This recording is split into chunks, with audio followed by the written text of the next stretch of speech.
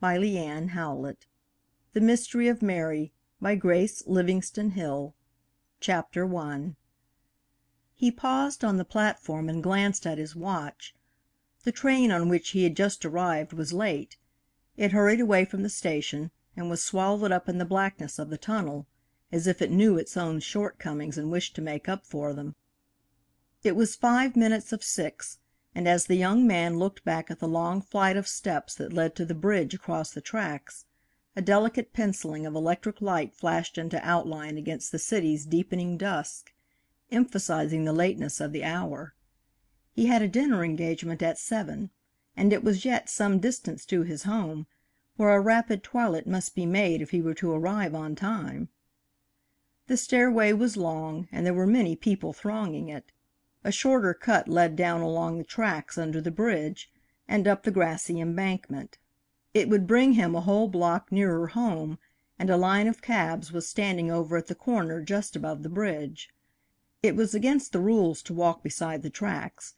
There was a large sign to that effect in front of him, but it would save 5 minutes. He scanned the platform hastily to see if any officials were in sight, then bolted down the darkening tracks. Under the center of the bridge a slight noise behind him, as of soft, hurrying footsteps, caught his attention, and a woman's voice broke upon his startled senses. "Please don't stop nor look around," it said, and the owner caught up with him now in the shadow. "But will you kindly let me walk beside you for a moment, till you can show me how to get out of this dreadful place? I am very much frightened, and I'm afraid I shall be followed. Will you tell me where I can go to hide?" After an instant's astonished pause, he obeyed her and kept on, making room for her to walk beside him, while he took the place next to the tracks. He was aware, too, of the low rumble of a train coming from the mouth of the tunnel. His companion had gasped for breath, but began again in a tone of apology. "I saw you were a gentleman, and I didn't know what to do. I thought you would help me to get somewhere quickly." Just then the fiery eye of the oncoming train burst from the tunnel ahead. Instinctively the young man caught his companion's arm and drew her forward to the embankment beyond the bridge, holding her, startled and trembling, as the screaming train tore past them. The pent black smoke from the tunnel rolled in a thick cloud about them, stifling them. The girl, dazed with the roar and blinded by the smoke, could only cling to her protector. For an instant they felt as if they were about to be drawn into the awful power of the rushing monster. Then it had passed, and a roar of silence followed, as if they were suddenly plunged into a vacuum. Gradually the noises of the world began again, the rumble of a trolley car on the bridge, the honk-honk of an automobile, the cry of a newsboy. Slowly their breath and their senses came back. The man's first thought was to get out of the cut before another train should come. He grasped his companion's arm and started up a steep embankment, realizing as he did so that the wrist he held was slender, and that the sleeve which covered it was of the finest cloth. They struggled up, scarcely pausing for breath. The steps at the side of the bridge, made for the convenience of railroad hands, were out of the question, for they were at a dizzy height, and hung unevenly over the yawning pit where trains shot constantly back and forth.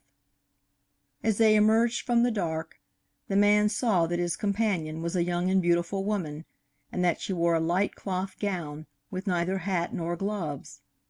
At the top of the embankment they paused, and the girl, with her hand at her throat, looked backward with a shudder. She seemed like a young bird that could scarcely tell which way to fly. Without an instant's hesitation, the young man raised his hand and hailed a four-wheeler across the street. "Come this way, quick," he urged, helping her in. He gave the driver his home address and stepped in after her. Then turning, he faced his companion, and was suddenly keenly aware of the strange situation in which he had placed himself. "Can you tell me what is the matter?" he asked, "and where you would like to go?" The girl had scarcely recovered breath from the long climb and the fright, and she answered him in broken phrases. "No, I cannot tell you what is the matter." She paused and looked at him, with a sudden comprehension of what he might be thinking about her. "But There is nothing, that is, I have done nothing wrong." She paused again and looked up with eyes whose clear depths, he felt, could hide no guile. "Of course," he murmured with decision, and then wondered why he felt so sure about it. "Thank you," she said. Then, with frightened perplexity, "I don't know where to go.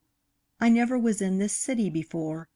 If you will kindly tell me how to get somewhere, suppose to a railroad station, and yet, no, I have no money, and—" Then, with a sudden little movement of dismay, "and I have no hat. Oh!" The young man felt a strong desire to shield this girl so unexpectedly thrown on his mercy. Yet vague fears hovered about the margin of his judgment. Perhaps she was a thief or an adventuress.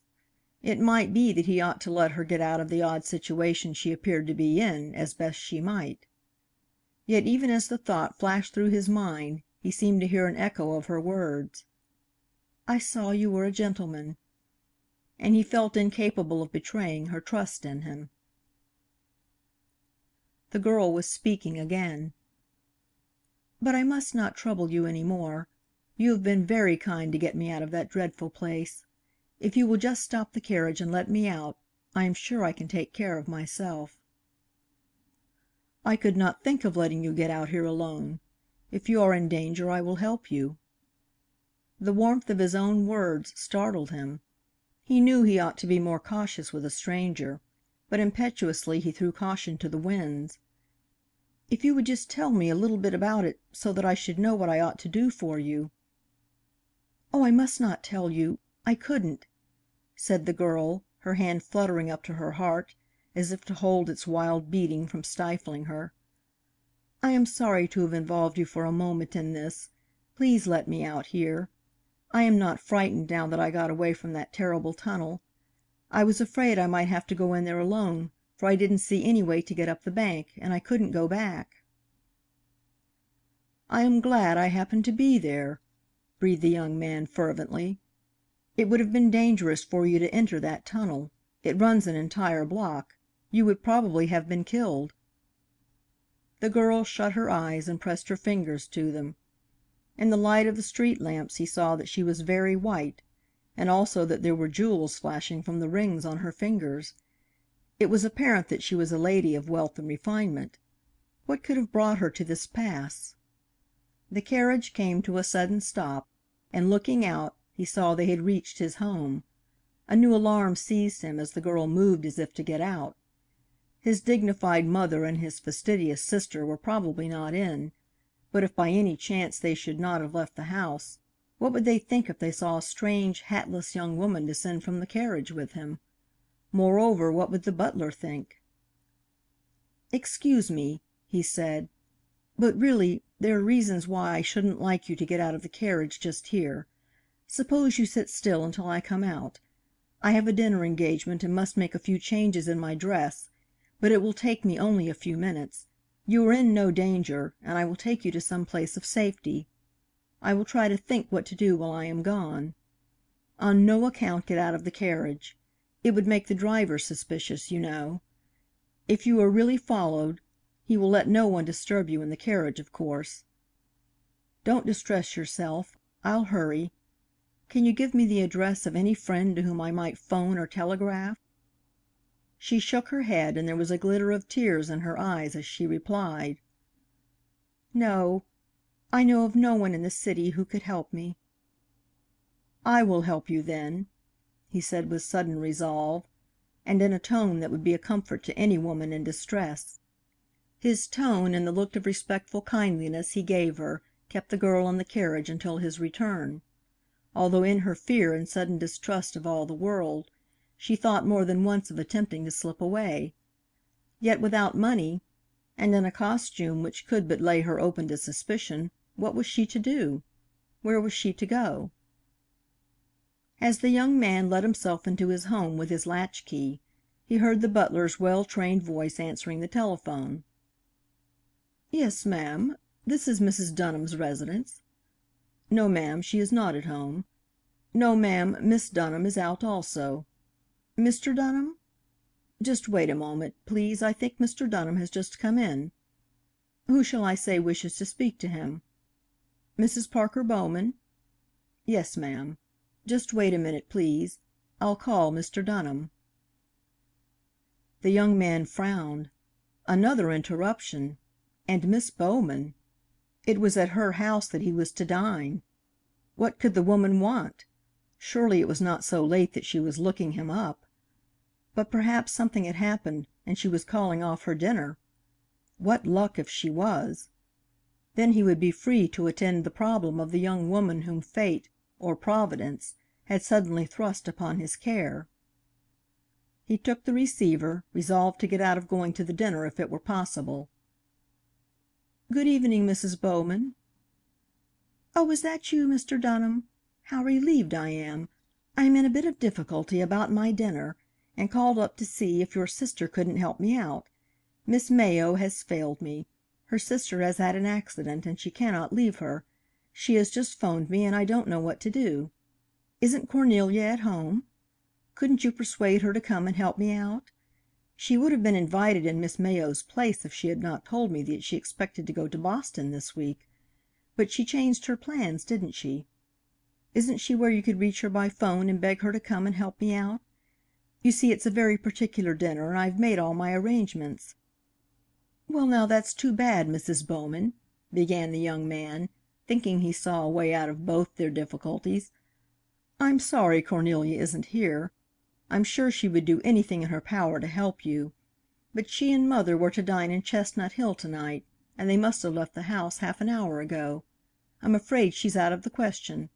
Suppose you leave me out? You won't have any trouble then except to take 2 plates off the table." He laughed pleasantly. "And you would have even couples. You see," he hastened to add, as he heard Mrs. Parker Bowman's preliminary dissent, "you see, Mrs. Bowman, I'm in somewhat of a predicament myself. My train was late, and as I left the station I happened to meet a young woman, a friend." He reflected rapidly on the old proverb, "A friend in need is a friend indeed."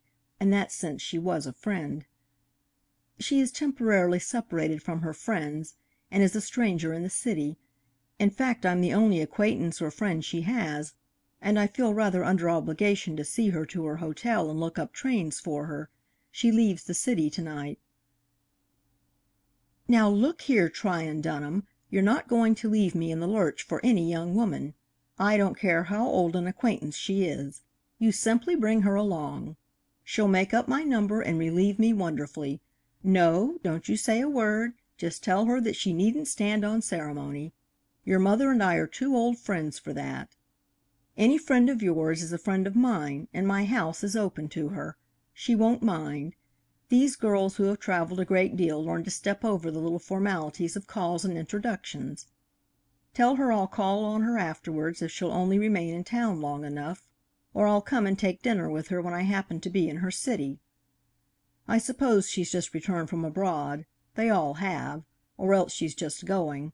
And if she hasn't learned to accept things as she finds them, she probably will soon. Tell her what a plight I'm in, and that it will be a real blessing to me if she'll come. Besides, I didn't mean to tell you, I meant it for a surprise, but I may as well tell you now. Judge Blackwell is to be here with his wife, and I especially want you to meet him. I've been trying to get you two together for a long time." "Ah," breathed the young man with interest. "Judge Blackwell. I have wanted to meet him." "Well, he has heard about you too, and I think he wants to meet you. Did you know he was thinking of taking a partner into his office? He has always refused, but that's another story and I haven't time to talk. You ought to be on your way here now. Tell your friend I will bless her forever for helping me out, and I won't take no for an answer. You said she'd just returned from abroad, didn't you? Of course she's musical. You must make her give us some music. She will, won't she? I was depending on Miss Mayo for that this evening." "Well, you might be able to persuade her," murmured the distracted young man at the 'phone, as he struggled with one hand to untie his necktie and unfasten his collar, and mentally calculated how long it would take him to get into his dress suit. "Yes, of course. You'd better not speak of it. It might make her decline." And don't let her stop to make any changes in her dress. Everybody will understand when I tell them she's just arrived, didn't you say, from the other side? And we caught her on the wing. There's some one coming now. Do, for pity's sake, hurry, Tryon, for my cook is terribly cross when I hold up a dinner too long. Good bye. Oh, by the way, what did you say was her name?" "Oh, He had almost succeeded in releasing his collar and was about to hang up the receiver when this new difficulty confronted him. "Oh, yes, of course, her name. I had almost forgotten." He went on wildly to make time, and searched about in his mind for a name, any name that might help him. The telephone book lay open at the R's. He pounced upon it and took the first name his eye caught. "Yes, why, Remington, Miss Remington." "Remington?" came in a delighted scream over the phone. "Not Carolyn Remington? That would be too good luck." "No," he murmured distractedly. "No, not Carolyn. Why, I think Mary Remington." "Oh, I'm afraid I haven't met her, but never mind. Do hurry up, Tryon. It is 5 minutes of 7. Where did you say she lives?" But the receiver was hung up with a click, and the young man tore up the steps to his room 3 at a bound. Dunham's mind was by no means at rest. He felt that he had done a tremendously daring thing, though, when he came to think of it, he had not suggested it himself, and he did not quite see how he could get out of it either, for how was he to have time to help the girl if he did not take her with him? Various plans floated through his head. He might bring her into the house, and make some sort of an explanation to the servants, but what would the explanation be?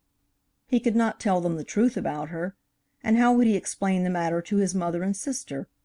For they might return before he did, and would be sure to ask innumerable questions. And the girl, would she go with him? If not, what should he do with her? And about her dress? Was it such as his friend could wear to one of Mrs. Parker Bowman's exclusive dinners? To his memory it seemed quiet and refined. Perhaps that was all that was required for a woman who was traveling. There it was again! But he had not said she was traveling, nor that she had just returned from abroad, nor that she was a musician.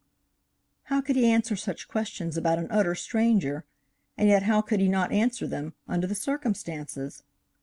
And she wore no hat nor cloak. That would be a strange way to arrive at a dinner. How could she accept? He was settling his coat into place when a queer little bulge attracted his attention to an inside pocket. Impatiently he pulled out a pair of long white gloves. They were his sister's, and he now remembered she had given them to him to carry the night before, on the way home from a reception, she having removed them because it was raining. He looked at them with a sudden inspiration. Of course! Why had he not thought of that? He hurried into his sister's room to make a selection of a few necessities for the emergency, only to have his assurance desert him at the very threshold. The room was immaculate, with no feminine finery lying about. Cornelia Dunham's maid was well trained. The only article that seemed out of place was a hand box on a chair near the door. It bore the name of a fashionable milliner, and across the lid was penciled in Cornelia's large, angular hand, "To be returned to Madame Dollard's." He caught up the box and strode over to the closet. There was no time to lose, and this box doubtless contained a hat of some kind. If it was to be returned, Cornelia would think it had been called for, and no further inquiry would be made about the matter. He could call at Madame's and settle the bill without his sister's knowledge. He poked back into the closet and discovered several wraps and evening cloaks of more or less elaborate style, but the thought came to him that perhaps one of these would be recognized as Cornelia's. He closed the door hurriedly and went down to a large closet under the stairs, from which he presently emerged with his mother's new black raincoat. He patted his coat pocket to be sure he had the gloves, seized his hat, and hurried back to the carriage, the hat box in one hand and his mother's raincoat dragging behind him. His only anxiety was to get out before the butler saw him. As he closed the door there flashed over him the sudden possibility that the girl had gone. Well, perhaps that would be the best thing that could happen, and would save him a lot of trouble. Yet to his amazement he found that the thought filled him with a sense of disappointment. He did not want her to be gone. He peered anxiously into the carriage and was relieved to find her still there, huddled into the shadow, her eyes looking large and frightened. She was seized with a fit of trembling, and it required all her strength to keep him from noticing it. She was half afraid of the man, now that she had waited for him. Perhaps he was not a gentleman after all. End of chapter 1.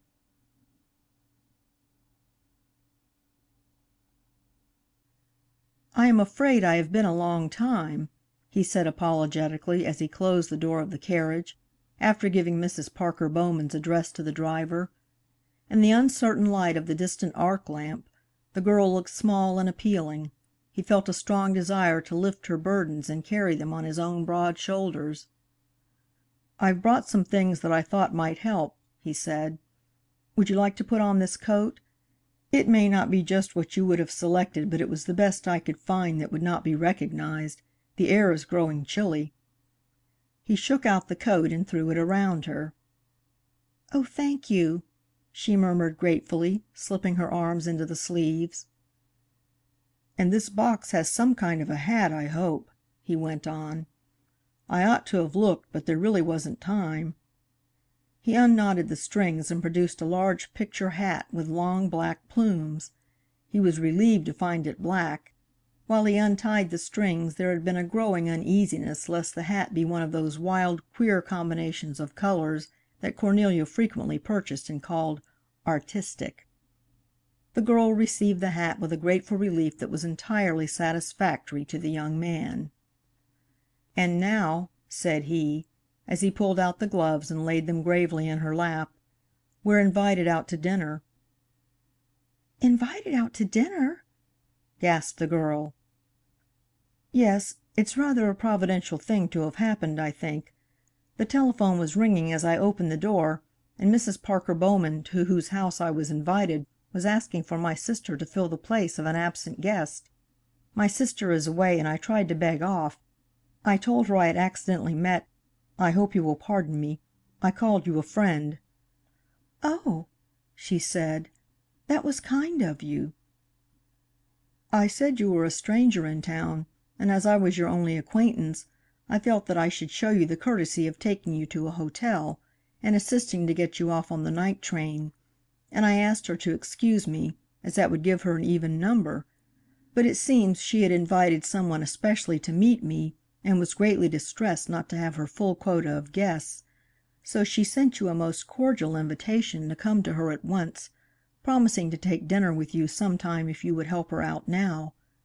Somehow she gathered from my talk that you were traveling, had just returned from abroad, and were temporarily separated from your friends. She is also sure that you are musical, and means to ask you to help her out in that way this evening.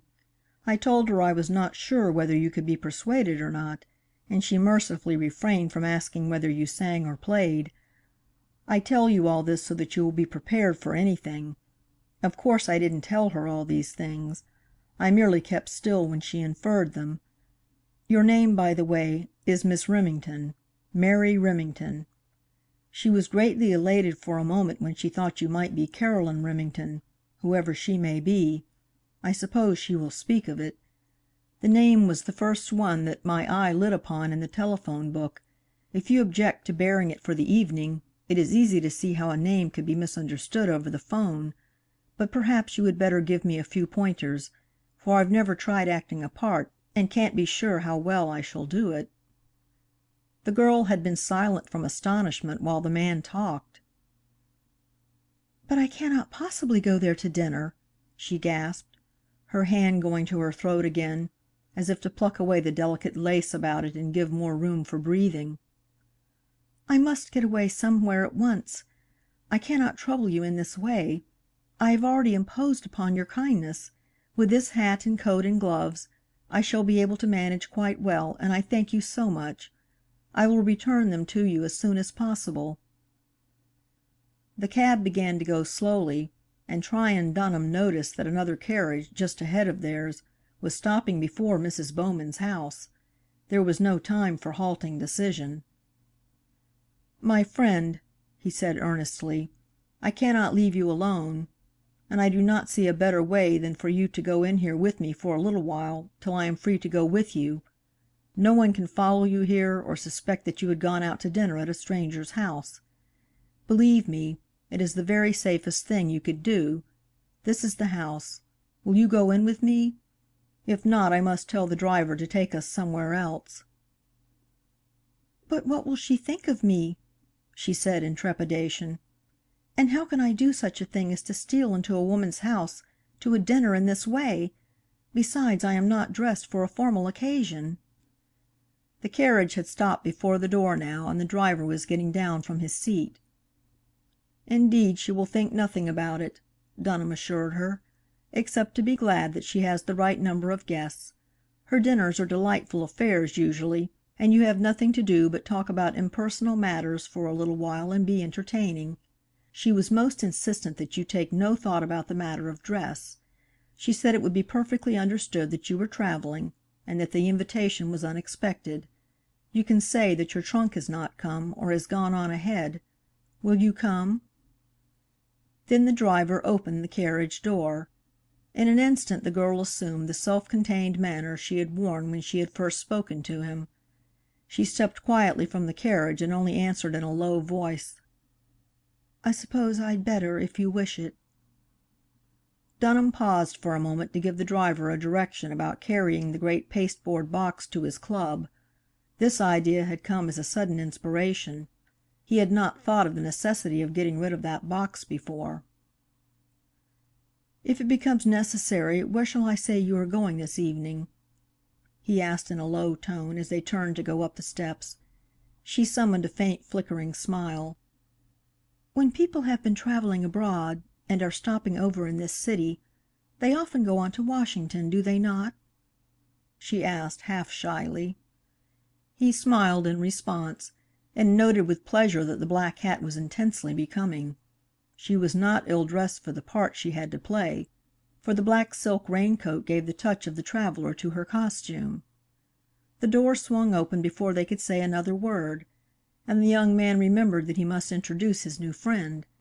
As there was no further opportunity to ask her about her name, he must trust to luck.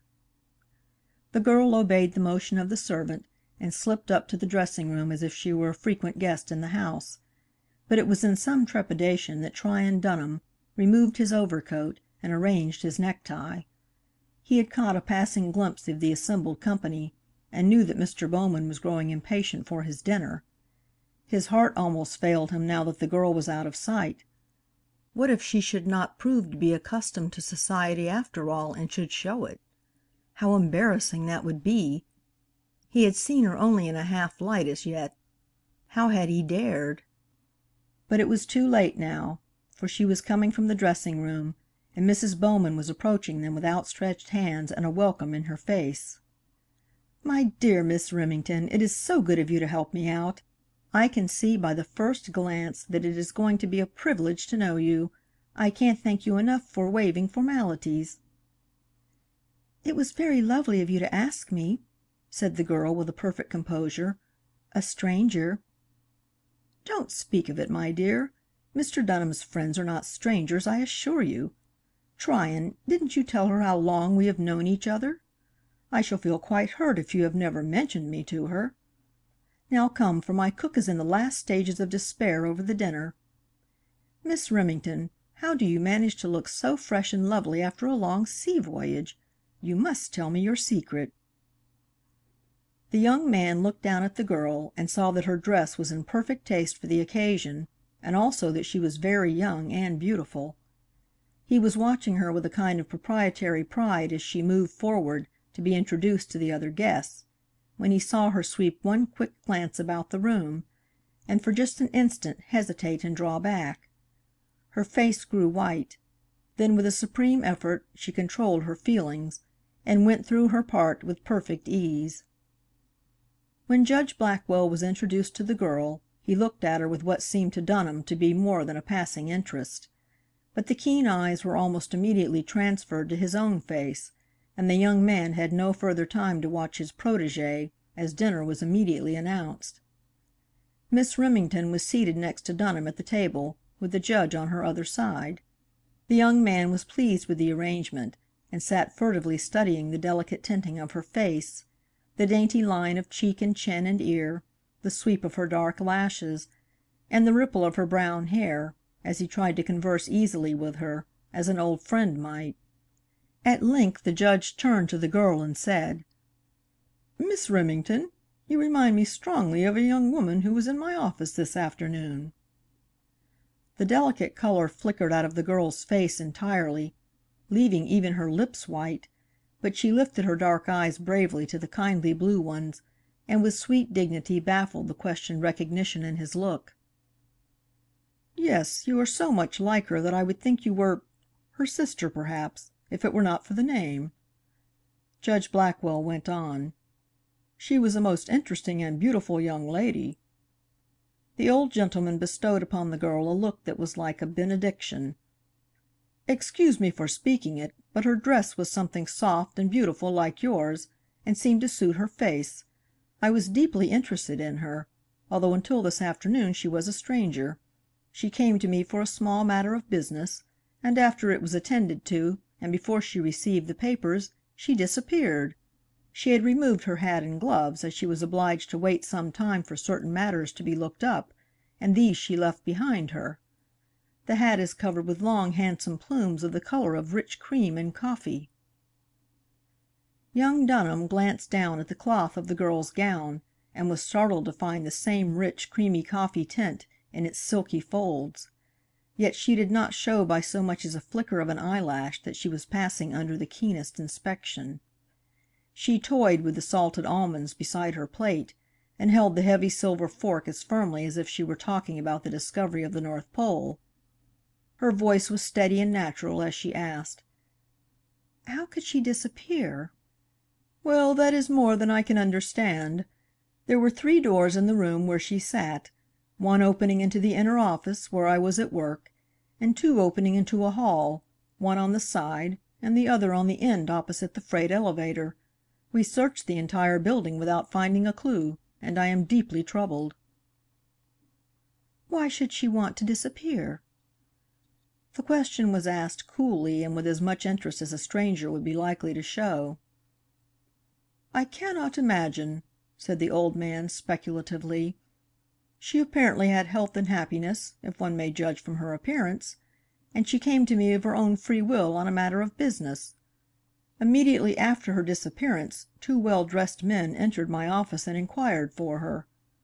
One had an intellectual head, but looked hard and cruel. The other was very handsome and disagreeable. When he could not find the young lady, he laid claim to her hat, but I had it locked away. How could I know that man was her friend or her relative? I intend to keep that hat until the young woman herself claims it. I have not had anything happen that has so upset me in years." "You don't think any harm has come to her?" questioned the girl. "I cannot think what harm could, and yet it is very strange. She was about the age of my dear daughter when she died, and I cannot get her out of my mind. When you first appeared in the doorway you gave me quite a start. I thought you were she. If I can find any trace of her, I mean to investigate this matter. I have a feeling that the girl needs a friend." "I am sure she would be very happy to have a friend like you," said the girl, and there was something in the eyes that were raised to his that made the Judge's heart glow with admiration. "Thank you," said he warmly. "That is most kind of you. But perhaps she has found a better friend by this time. I hope so." "Or one as kind," she suggested in a low voice. The conversation then became general, and the girl did not look up for several seconds. But the young man on her right, who had not missed a word of the previous tête-à-tête, could not give attention to the story Mrs. Blackwell was telling for pondering what he had heard. The ladies now left the table, and though this was the time that Dunham had counted upon for an acquaintance with the great Judge, who might hold a future career in his power, he could not but wish that he might follow them to the other room. He felt entire confidence in his new friend's ability to play her part to the end, but he wanted to watch her, to study her and understand her, if perchance he might solve the mystery that was ever growing more intense about her. As she left the room his eyes followed her. His hostess, in passing behind his chair, had whispered: "I don't wonder you feel so about her. She is lovely. But please don't begrudge her to us for a few minutes. I promise you that you shall have your innings afterwards." Then, without any warning and utterly against his will, this young man of much experience and self-control blushed furiously, and was glad enough when the door closed behind Mrs. Bowman. Miss Remington walked into the drawing room with a steady step but with a rapidly beating heart. Her real ordeal had now come. She cast about in her mind for subjects of conversation which should forestall unsafe topics, and intuitively sought the protection of the Judge's wife. But immediately she saw her hostess making straight for the little Chippendale chair beside her. "My dear, it is too lovely," she began. "So opportune. Do tell me how long you have known Tryon." The girl caught her breath and gathered her wits together. She looked up shyly into the pleasantly curious eyes of Mrs. Bowman, and a faint gleam of mischief came into her face. "Why—" Her hesitation seemed only natural, and Mrs. Bowman decided that there must be something very special between these two. "Why, not so very long, Mrs. Bowman. Not as long as you have known him." She finished with a smile which Mrs. Bowman decided was charming. "Oh, you sly child!" she exclaimed, playfully tapping the round cheek with her fan. "Did you meet him when he was abroad this summer?" "Oh, no, indeed," said the girl, laughing now in spite of herself. "Oh, no, it was after his return." "Then it must have been in the Adirondacks," went on the determined interlocutor. "Were you at—" But the girl interrupted her. She could not afford to discuss the Adirondacks, and the sight of the grand piano across the room had given her an idea. "Mr. Dunham told me that you would like me to play something for you, as your musician friend has failed you. I shall be very glad to, if it will help you any. What do you care for? Something serious or something gay? Are you fond of Chopin or Beethoven, or something more modern?" Scenting a possible musical prodigy, and desiring most earnestly to give her guests a treat, Mrs. Bowman exclaimed in enthusiasm: "Oh, how lovely you are! I hardly dared to ask, as Tryon was uncertain whether you would be willing. Suppose you give us something serious now, and later when the men come in, we'll have the gay music. Make your own choice, though I'm very fond of Chopin, of course." Without another word, the girl moved quietly over to the piano and took her seat. For just a moment her fingers wandered caressingly over the keys, as if they were old friends, and she were having an understanding with them. Then she began a Chopin nocturne. Her touch was firm and velvety, and she brought out a bell-like tone from the instrument that made the little company of women realize that the player was mistress of her art. Her graceful figure and lovely head, with its simple ripples and waves of hair, were more noticeable than ever as she sat there, controlling the exquisite harmonies. Even Mrs. Blackwell stopped fanning and looked interested.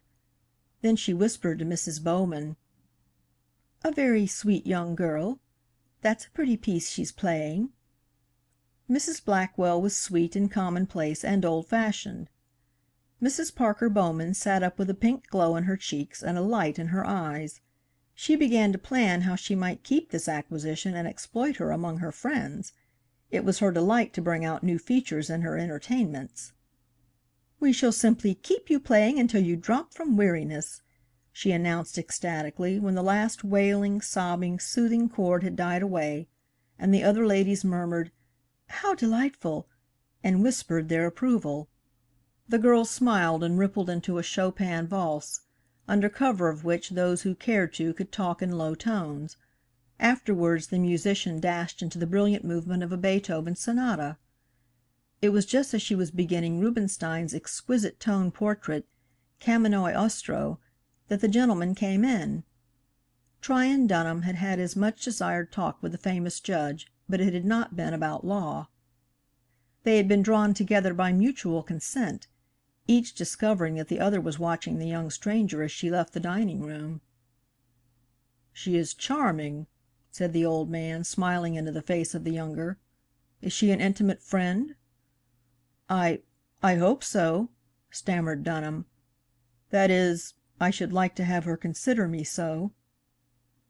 "Ah," said the old man, looking deep into the other's eyes with a kindly smile, as if he were recalling pleasant experiences of his own. "You are a fortunate fellow. I hope you may succeed in making her think so.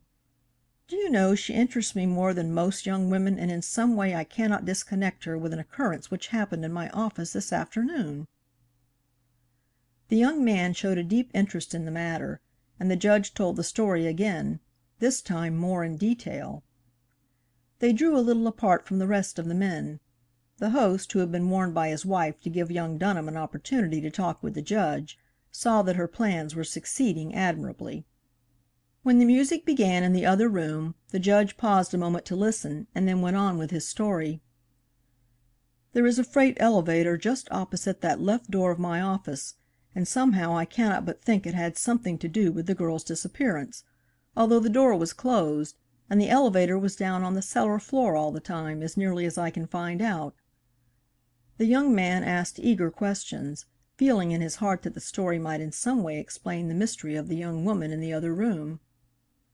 "Suppose you stop in the office to-morrow," said the Judge. "Perhaps you'll get a glimpse of her, and then bear me out in the statement that she's like your friend. By the way, who is making such exquisite music? Suppose we go and investigate. Mr. Bowman, will you excuse us if we follow the ladies? We are anxious to hear the music at closer range." The other men rose and followed. The girl did not pause or look up as they came in, but played on, while the company listened with the most rapt and wondering look. She was playing with an empressement which could not fail to command attention. Tryon Dunham, standing just behind the Judge, was transfixed with amazement. That this delicate girl could bring forth such an entrancing volume of sound from the instrument was a great surprise. That she was so exquisite an artist filled him with a kind of intoxicating elation. It was as though she belonged to him. At last she played Liszt's brilliant Hungarian Rhapsody, her slender hands taking the tremendous chords and octave runs with a precision and rapidity that seemed inspired. The final crash came in a shower of liquid jewels of sound, and then she turned to look at him, her one friend in that company of strangers. He could see that she had been playing under a heavy strain. Her face looked weary and flushed, and her eyes were brilliant with feverish excitement. Those eyes seemed to be pleading with him now to set her free from the kindly scrutiny of these good-hearted, curious strangers. They gathered about her in delight, pouring their questions and praises upon her. "Where did you study? With some great master, I am sure. Tell us all about yourself. We are dying to know, and will sit at your feet with great delight while you discourse." Tryon Dunham interrupted these disquieting questions by drawing his watch from his pocket with apparent hasty remembrance, and giving a well-feigned exclamation of dismay. "I'm sorry, Miss Bowman, it is too bad to interrupt this delightful evening," he apologized, "but I'm afraid if Miss Remington feels that she must take the next train, we shall have to make all possible speed. Miss Remington, can you get your wraps on in 3 minutes? Our carriage is probably at the door now." With a look of relief, yet keeping up her part of dismay over the lateness of the hour, the girl sprang to her feet and hurried away to get her wraps, in spite of her protesting hostess. Mrs. Bowman was held at bay with sweet expressions of gratitude for the pleasant entertainment. The great black picture hat was settled becomingly on the small head, the black cloak thrown over her gown, and the gloves fitted on hurriedly to hide the fact that they were too large. "And whom did you say you studied with?" asked the keen hostess, determined to be able to tell how great a guest she had harbored for the evening. "Oh, is Mr. Dunham calling me, Mrs. Bowman? You will excuse me for hurrying off, won't you? And it has been so lovely of you to ask me. Perfectly delightful to find friends this way, when I was a stranger." She hurried toward the stairway and down the broad steps, and the hostess had no choice but to follow her. The other guests crowded out into the hall to bid them good bye, and to tell the girl how much they had enjoyed the music. Mrs. Blackwell insisted upon kissing the smooth cheek of the young musician, and whispered in her ear, "You play very nicely, my dear. I should like to hear you again some time." The kindness in her tone almost brought a rush of tears to the eyes of the weary, anxious girl. Chapter 3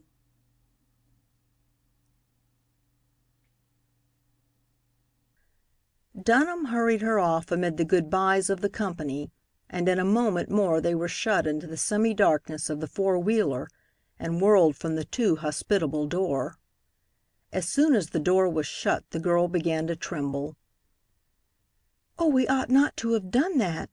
she exclaimed with a shiver of recollection. "They were so very kind. It was dreadful to impose upon them. But you were not to blame. It was my fault. It was very kind of you." "We did not impose upon them," he exclaimed peremptorily. "You are my friend, and that was all that we claimed. For the rest, you have certainly made good. Your wonderful music! How I wish I might hear more of it some time." The carriage paused to let a trolley pass, and a strong arc light beat in upon the two. A passing stranger peered curiously at them, and the girl shrank back in fear. It was momentary, but the minds of the two were brought back to the immediate necessities of the occasion. "Now what may I do for you?" asked Dunham in a quiet, businesslike tone, as if it were his privilege and right to do all that was to be done. "Have you thought where you would like to go?" "I have not been able to do much thinking. It required all my wits to act with the present. But I know that I must not be any further trouble to you. You have done more already than any one could expect. If you can have the carriage stop in some quiet, out-of-the-way street, where I shall not be noticed, I will get out and relieve you. If I hadn't been so frightened at first, I should have had more sense than to burden you this way. I hope some day I shall be able to repay your kindness, though I fear it is too great ever to repay." "Please don't talk in that way," said he protestingly. "It has been a pleasure to do the little that I have done, and you have more than repaid it by the delight you have given me and my friends. I could not think of leaving you until you are out of your trouble, and if you will only give me a little hint of how to help, I will do my utmost for you. Are you quite sure you were followed? Don't you think you could trust me enough to tell me a little more about the matter?" She shuddered visibly. "Forgive me," he murmured. "I see it distresses you. Of course it is unpleasant to confide in an utter stranger. I will not ask you to tell me. I will try to think for you. Suppose we go to the station and get you a ticket to somewhere. Have you any preference? You can trust me not to tell any one where you have gone, can you not?" There was a kind rebuke in his tone, and her eyes, as she lifted them to his face, were full of tears. "Oh, I do trust you!" she cried, distressed. "You must not think that, but you do not understand."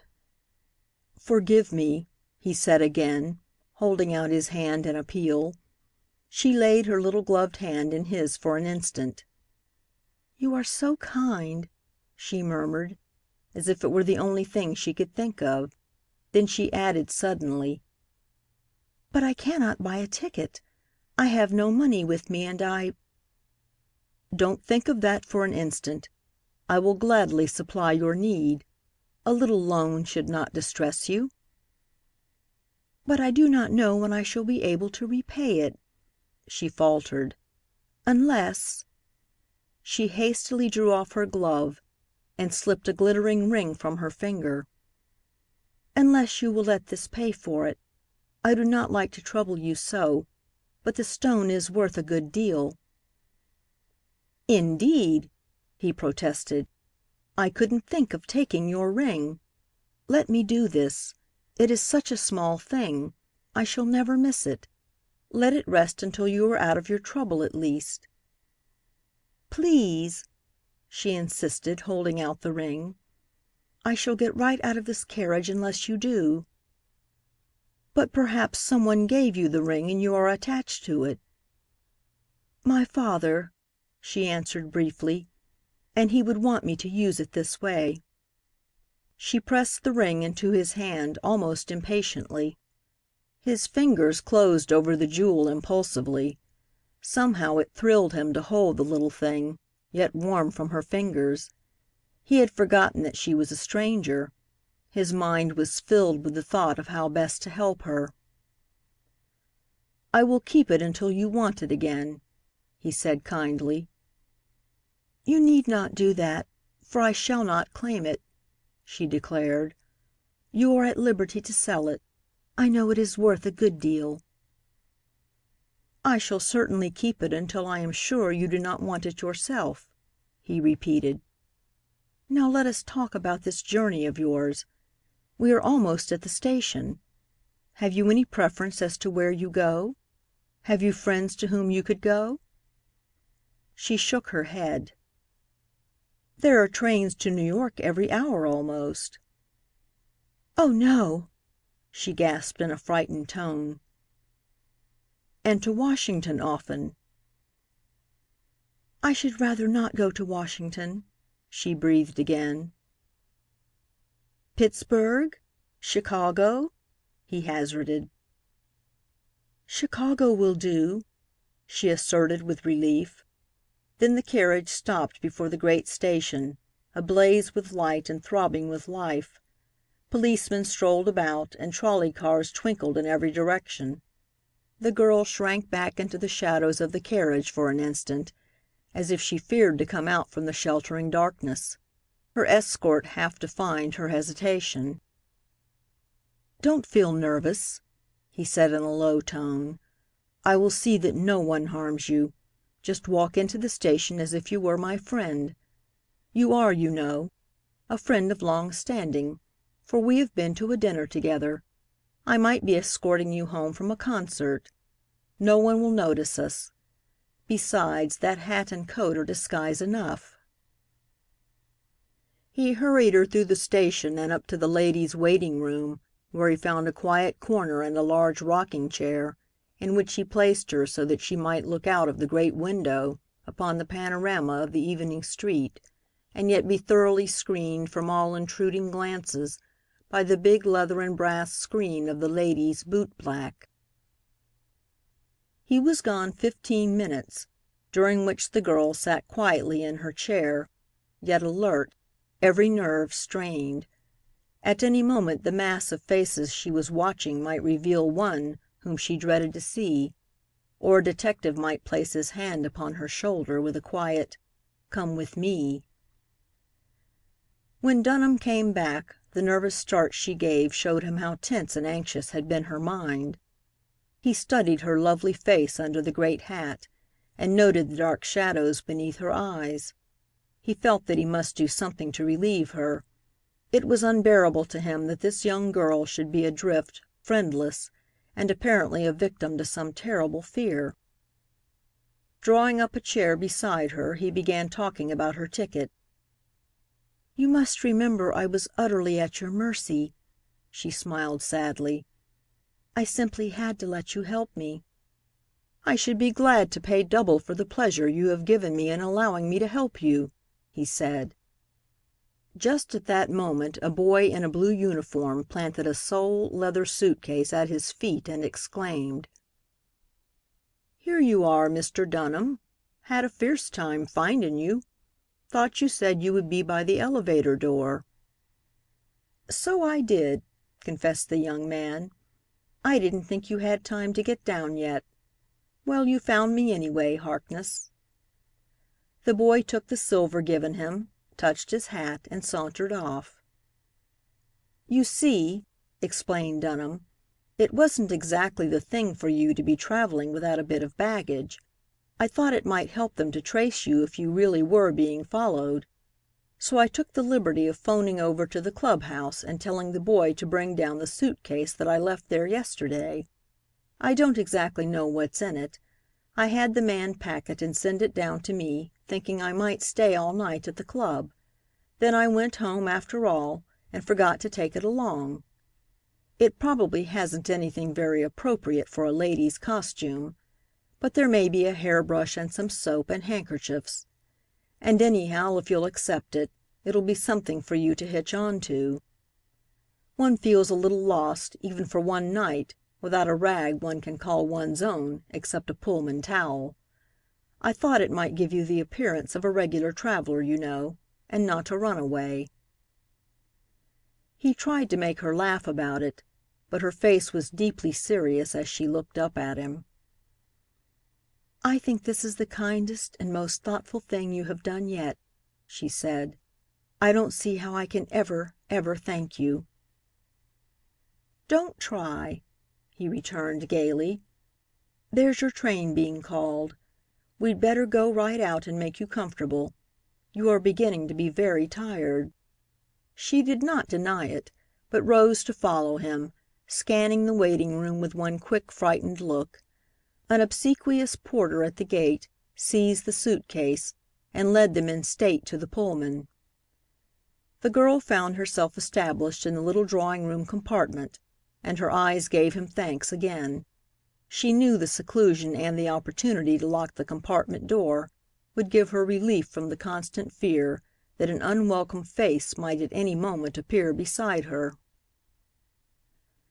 "The conductor on this train is an old acquaintance of mine," he explained as that official came through the car. "I have taken this trip with him a number of times. Just sit down a minute. I am going to ask him to look out for you and see that no one annoys you." The burly official looked grimly over his glasses at the sweet face under the big black hat, while Tryon Dunham explained, "She's a friend of mine. I hope you'll be good to her." In answer he nodded grim assent with a smileless alacrity which was nevertheless satisfactory and comforting. Then the young man walked through the train to interview the porter and the newsboy, and in every way to arrange for a pleasant journey for one who 3 hours before had been unknown to him. As he went, he reflected that he would rather enjoy being conductor himself just for that night. He felt a strange reluctance toward giving up the oversight of the young woman, whose destiny for a few brief hours had been thrust upon him, and who was about to pass out of his world again. When he returned to her, he found the shades closely drawn and the girl sitting in the sheltered corner of the section, where she could not be seen from the aisle, but where she could watch in the mirror the approach of any one. She welcomed him with a smile, but instantly urged him to leave the train, lest he be carried away. He laughed at her fears and told her there was plenty of time. Even after the train had given its preliminary shudder, he lingered to tell her that she must be sure to let him know by telegraph if she needed any further help, and at last swung himself from the platform after the train was in full motion.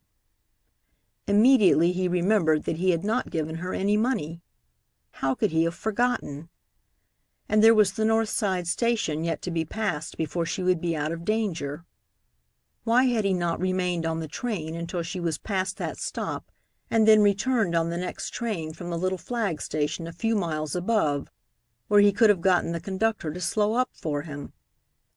The swiftly moving cars asked the question as the long train flew by him. The last car was almost past when he made a daring dash and flung himself headlong upon the platform, to the horror of several trainmen who stood on the adjoining tracks. "Gee," said one, shaking his head, "what does that dude think he is made of, anyway? Like to got his head busted that time for sure." The brakeman, coming out of the car door with his lantern, dragged him to his feet, brushed him off, and scolded him vigorously. The young man hurried through the car, oblivious of the eloquent harangue, happy only to feel the floor jolting beneath his feet and to know that he was safe on board. He found the girl sitting where he had left her, only she had flung up the shade of the window next her and was gazing with wide, frightened eyes into the fast-flying darkness. He touched her gently on the shoulder, and she turned with a cry. "Oh, I thought you had fallen under the train," she said in an awed voice. "It was going so fast. But you did not get off after all, did you? Now what can you do? It is too bad, and all on my account." "Yes, I got off," he said doggedly. sitting down opposite her and pulling his tie straight. "I got off, but it wasn't altogether satisfactory, and so I got on again. There wasn't much time for getting on gracefully, but you'll have to excuse it. The fact is, I couldn't bear to leave you alone just yet. I couldn't rest until I knew you had passed the North Side station. Besides, I had forgotten to give you any money." "Oh, but you mustn't," she protested, her eyes eloquent with feeling. "Please don't say that," he went on eagerly. "I can get off later and take the down train, you know. Really, the fact is, I couldn't let you go right out of existence this way without knowing more about you." "Oh!"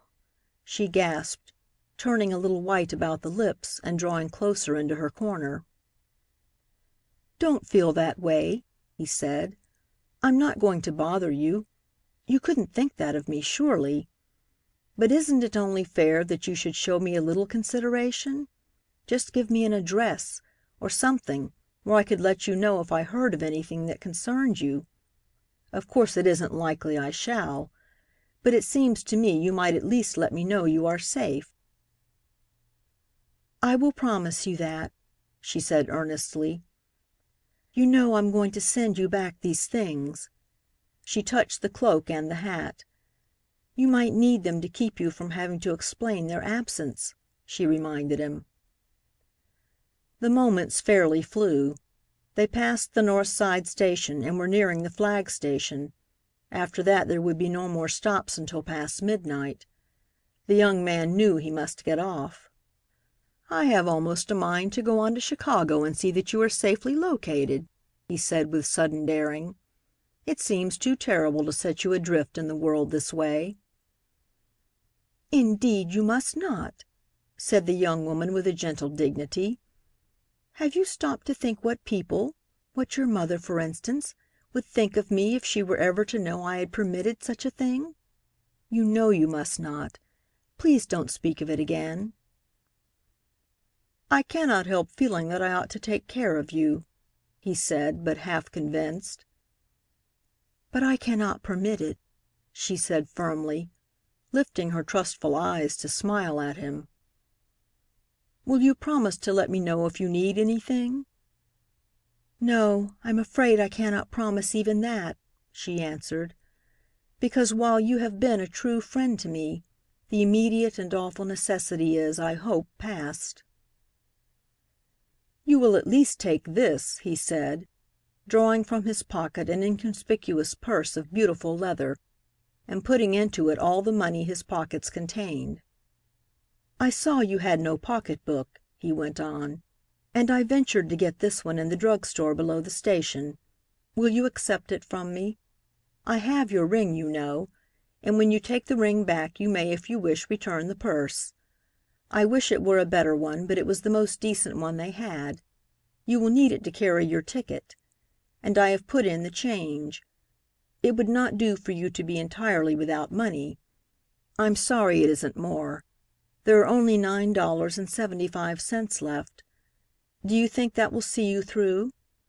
If there had been any place downtown here where I could cash a check at this time of night, I should have made it more." He looked at her anxiously as he handed over the pocketbook. It seemed a ridiculously small sum with which to begin a journey alone, especially for a young woman of her apparent refinement. On the other hand, his friends would probably say he was a fool for having hazarded so much as he had upon an unknown woman who was perhaps an adventuress. However, he had thrown discretion to the winds, and was undeniably interested in his new acquaintance. "How thoughtful you are," said the girl. "It would have been most embarrassing not to have a place to put my ticket nor any money. This seems a fortune after being penniless." She smiled ruefully. "Are you sure you have not reduced yourself to that condition? Have you saved enough to carry you home?" "Oh, I have my mileage book with me," he said happily. It pleased him absurdly that she had not declined the pocketbook. "Thank you so much. I shall return the price of the ticket and this money as soon as possible," said the girl earnestly. "You must not think of that," he protested. You know I have your ring. This is far more valuable than anything I have given you."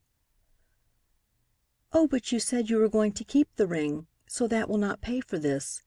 I want to be sure that you lose nothing." He suddenly became aware that the train was whistling and that the conductor was motioning him to go. "But you have not told me your name," he cried in dismay. "You have named me," she answered, smiling. "I am Mary Remington." "But that is not your real name." "You may call me Mary if you like," she said. "Now go, please, quick. I'm afraid you'll get hurt." "You will remember that I am your friend?" "Yes, thank you. Hurry, please." The train paused long enough for him to step in front of her window and wave his hat in salute. Then she passed on into the night, and only two twinkling lights, like diminishing red berries, marked the progress of the train until it disappeared in the cut. Nothing was left but the hollow echoes of its going, which the hills gave back. End of Chapter 3.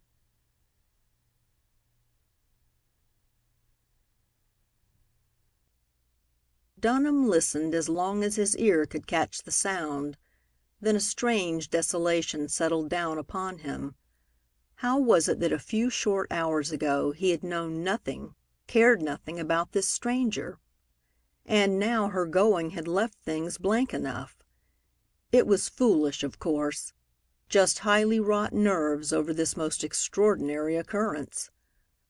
Life had heretofore run in such smooth, conventional grooves as to have been almost prosaic, and now to be suddenly plunged into romance and mystery unbalanced him for the time. Tomorrow, probably, he would again be able to look sane living in the face, and perhaps call himself a fool for his most unusual interest in this chance acquaintance.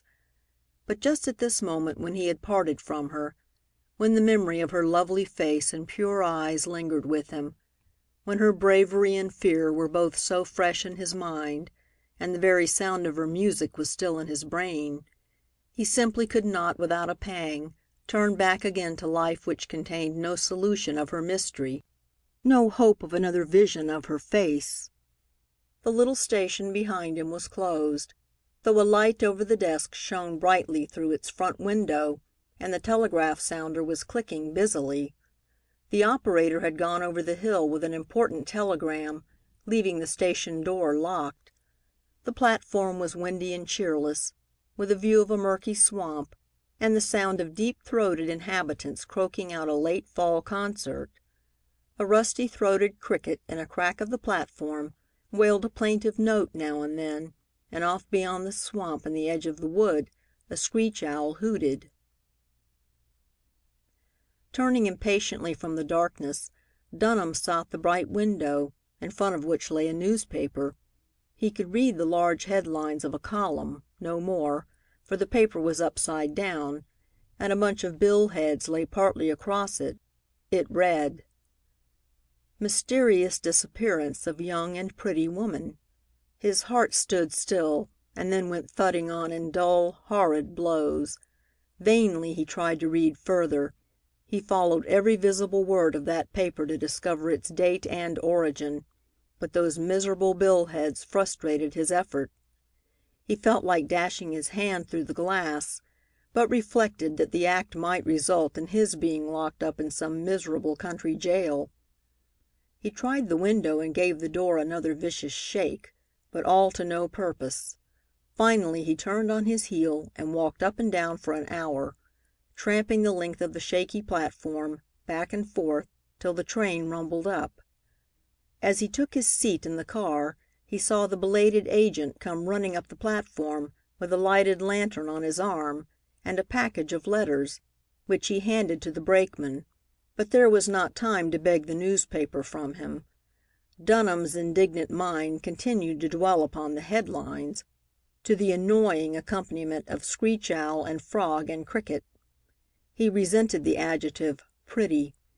Why should any reporter dare to apply that word to a sweet and lovely woman? It seemed so superficial, so belittling. And But then, of course, this headline did not apply to his new friend. It was some other poor creature, someone to whom perhaps the word pretty really applied, someone who was not really beautiful, only pretty. At the first stop, a man in front got out, leaving a newspaper in the seat. With eager hands, Dunham leaned forward and grasped it, searching its columns in vain for the tantalizing headlines. But there were others equally arrestive. This paper announced the mysterious disappearance of a young actress who was suspected of poisoning her husband. When seen last, she was boarding a train en route to Washington. She had not arrived there, however, so far as could be discovered. It was supposed that she was lingering in the vicinity of Philadelphia or Baltimore.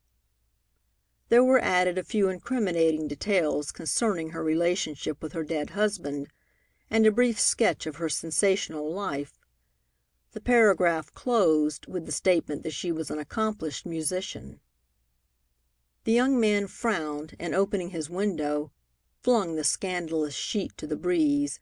He determined to forget what he had read, yet the lines kept coming before his eyes. When he reached the city, he went to the news-stand in the station, where was an agent who knew him, and procured a copy of every paper on sale. Then, instead of hurrying home, he found a seat in a secluded corner and proceeded to examine his purchases. In large letters on the front page of a New York paper blazed, "House robbed of jewels worth $10,000 by beautiful young adventuress masquerading as a parlor maid." He ran his eye down the column and gathered that she was still at large, though the entire police force of New York was on her track. He shivered at the thought, and began to feel sympathy for all wrongdoers and truants from the law. It was horrible to have detectives out everywhere watching for beautiful young women, just when this one in whom his interest centered was trying to escape from something. He turned to another paper, only to be met by the words, "Escape of fair lunatic," and underneath, "Prison walls could not confine Miss Nancy Lee, who last week threw a lighted lamp at her mother, setting fire to the house, and then attempted suicide. The young woman seems to have recovered her senses, and professes to know nothing of what happened, but the physicians say she is liable to another attack of insanity, and deem it safe to keep her confined. She escaped during the night, leaving no clue as to her whereabouts. How she managed to get open the window through which she left the asylum is still a mystery." In disgust he flung the paper from him and took up another. "Foul play suspected. Beautiful young heiress missing." His soul turned sick within him. He looked up and saw a little procession of late revelers rushing out to the last suburban train, the girls leaving a trail of orris perfume and a vision of dainty opera cloaks. One of the men was a city friend of his. Dunham half envied him his unperturbed mind. To be sure, he would not get back to the city till 3 in the morning, but he would have no visions of robberies and fair lunatics and hard-pressed maidens unjustly pursued to mar his rest. Dunham buttoned his coat and turned up his collar as he started out into the street, for the night had turned cold, and his nerves made him chilly. As he walked, the blood began to race more healthily in his veins, and the horrors of the evening papers were dispelled. In their place came pleasant memories of the evening at Mrs. Bowman's, of the music and of their ride and talk together. In his heart a hope began to rise that her dark days would pass, and that he might find her again and know her better. His brief night's sleep was cut short by a sharp knock at his door the next morning. He awoke with a confused idea of being on a sleeping car, and wondered if he had plenty of time to dress, but his sister's voice quickly dispelled the illusion. "Tryon, aren't you almost ready to come down to breakfast? Do hurry, please. I've something awfully important to consult you about." His sister's tone told him there was need for haste if he would keep in her good graces, so he made a hurried toilet and went down, to find his household in a state of subdued excitement. "I'm just as worried as I can be," declared his mother. "I want to consult you, Tryon. I have put such implicit confidence in Nora, and I cannot bear to accuse her unjustly. But I have missed a number of little things lately. There was my gold link bag. Mother, you know you said you were sure you left that at the Century Club." "Don't interrupt, Cornelia. Of course it is possible I left it at the club rooms, but I begin to think now I didn't have it with me at all. Then there is my opal ring. To be sure, it isn't worth a great deal, but one who will take little things will take large ones." "What's the matter, Mother? Nora been appropriating property not her own?" "I'm very much afraid she has, Tryon. What would you do about it? It is so unpleasant to charge a person with stealing. It is such a vulgar thing to steal. Somehow I thought Nora was more refined." "Why, I suppose there's nothing to do but just charge her with it, is there? Are you quite sure it is gone? What is it, anyway? A ring, did you say?" "No, it's a hat," said Cornelia shortly. "A $60 hat. I wish I'd kept it now, and then she wouldn't have dared. It had two beautiful willow ostrich plumes on it, but Mother didn't think it was becoming. She wanted some color about it instead of all black. I left it in my room, and charged Nora to see that the man got it when he called, and now the man comes and says he wants the hat and it is gone. Nora insists that when she last saw it, it was in my room. But of course that's absurd, for there was nobody else to take it but Thompson, and he's been in the family for so long." "Nonsense," said her brother sharply, dropping his fruit knife in his plate with a rattle that made the young woman jump. "Cornelia, I'm ashamed of you, thinking that poor innocent girl has stolen your hat. Why, she wouldn't steal a pin, I am sure. You can tell she's honest by looking into her eyes. Girls with blue eyes like that don't lie and steal." "Really," Cornelia remarked haughtily, "you seem to know a great deal about her eyes. You may feel differently when I find the hat in her possession." "Cornelia," interrupted Tryon, quite beside himself, "don't think of such a thing as speaking to that poor girl about that hat. I know she hasn't stolen it. The hat will probably be found, and then how will you feel?" "But I tell you the hat cannot be found," said the exasperated sister, "and I shall just have to pay for a hat that I can never wear." "Mother, I appeal to you," said the son earnestly. "Don't allow Cornelia to speak of the hat to the girl. I wouldn't have such an injustice done in our house. The hat will turn up soon if you just go about the matter calmly. You'll find it quite naturally and unexpectedly, perhaps. Anyway, if you don't, I'll pay for the hat, rather than have the girl suspected." "But Tryon," protested his mother, "if she isn't honest, you know we wouldn't want her about." "Honest, Mother? She's as honest as the day is long. I am certain of that." The mother rose reluctantly. "Well, we might let it go another day," she consented. Then, looking up at the sky, she added, "I wonder if it is going to rain. I have a reciprocity meeting on for to-day, and I'm a delegate to some little unheard of place. It usually does rain when one goes into the country, I've noticed." She went into the hall, and presently returned with a distressed look upon her face. "Tryon, I'm afraid you're wrong," she said. "Now my raincoat is missing. My new raincoat. I hung it up in the hall closet with my own hands after it came from the store. I really think something ought to be done." "There! I hope you see," said Cornelia severely.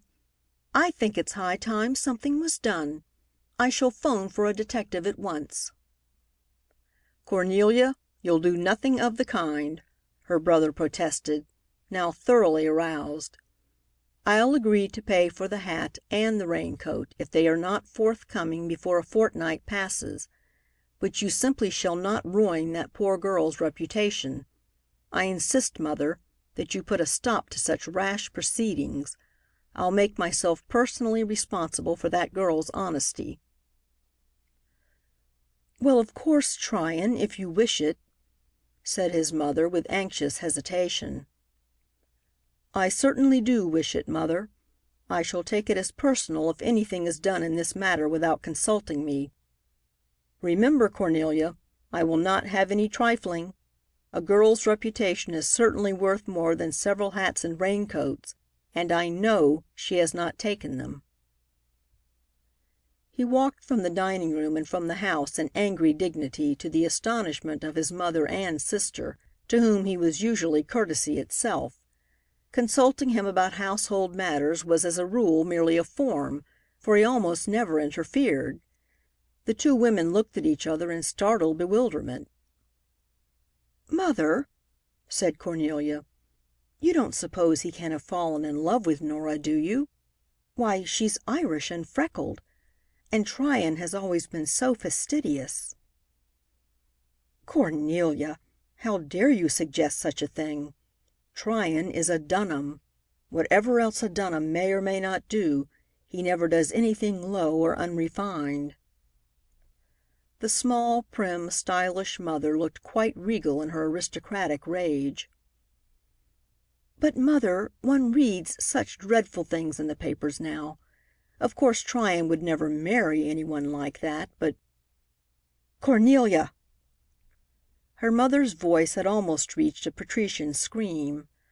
"I forbid you to mention the subject again. I cannot think where you learned to voice such thoughts." "Well, my goodness, Mother, I don't mean anything, only I do wish I had my hat. I always did like all black. I can't imagine what ails Try, if it isn't that." Tryon Dunham took his way to his office much perturbed in mind. Perplexities seemed to be thickening about him.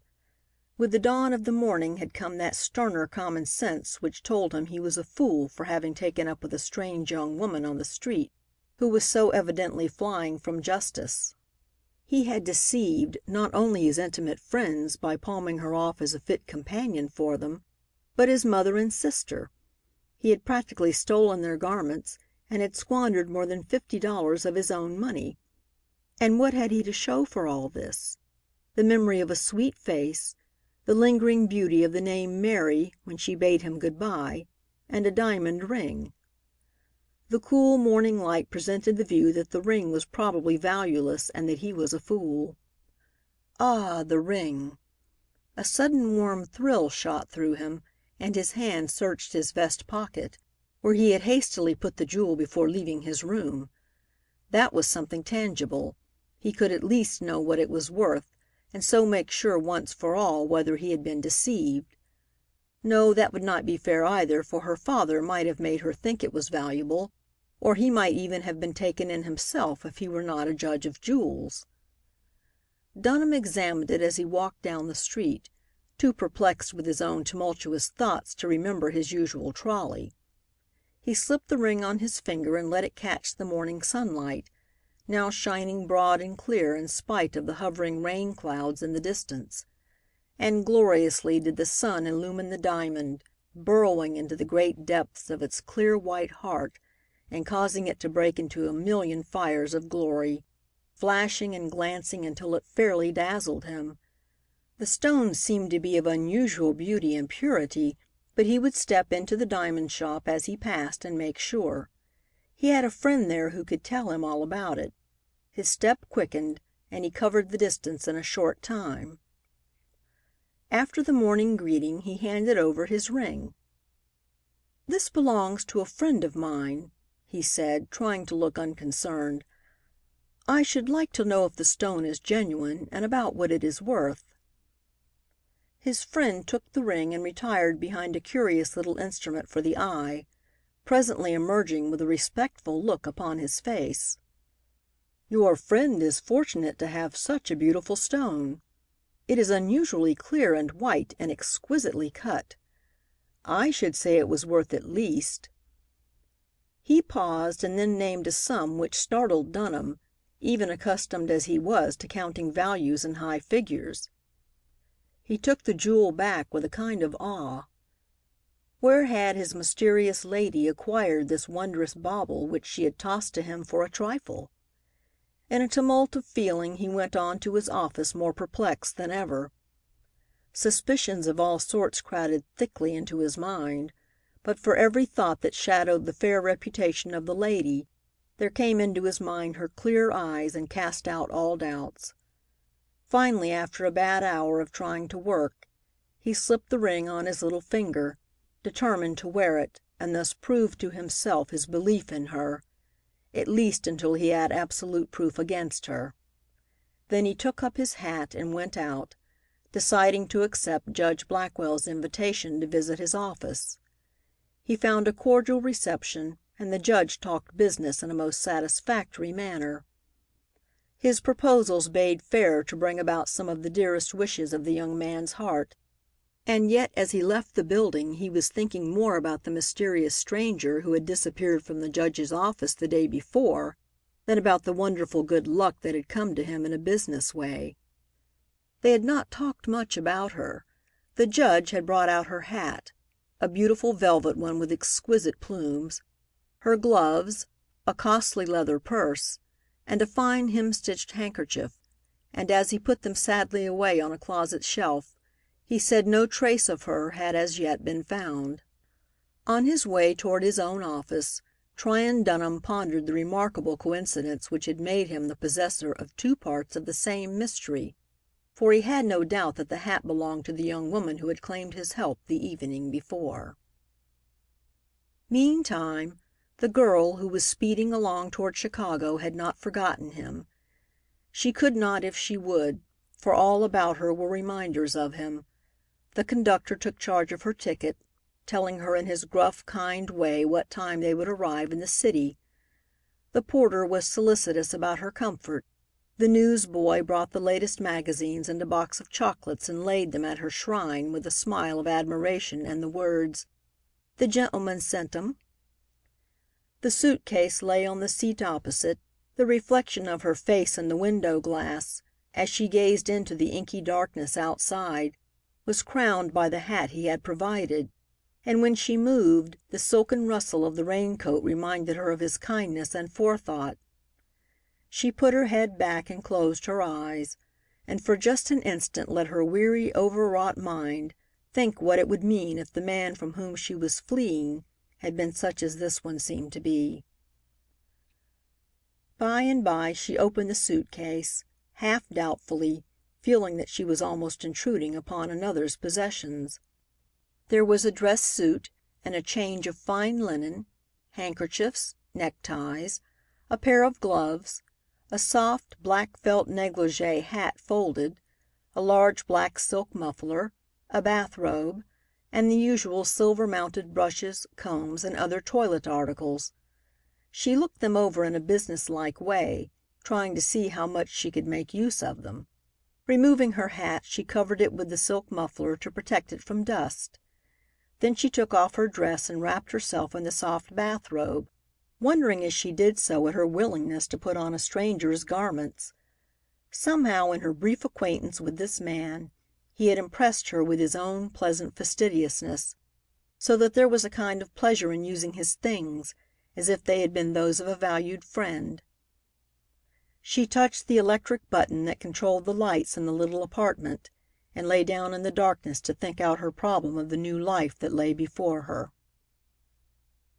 End of chapter 4.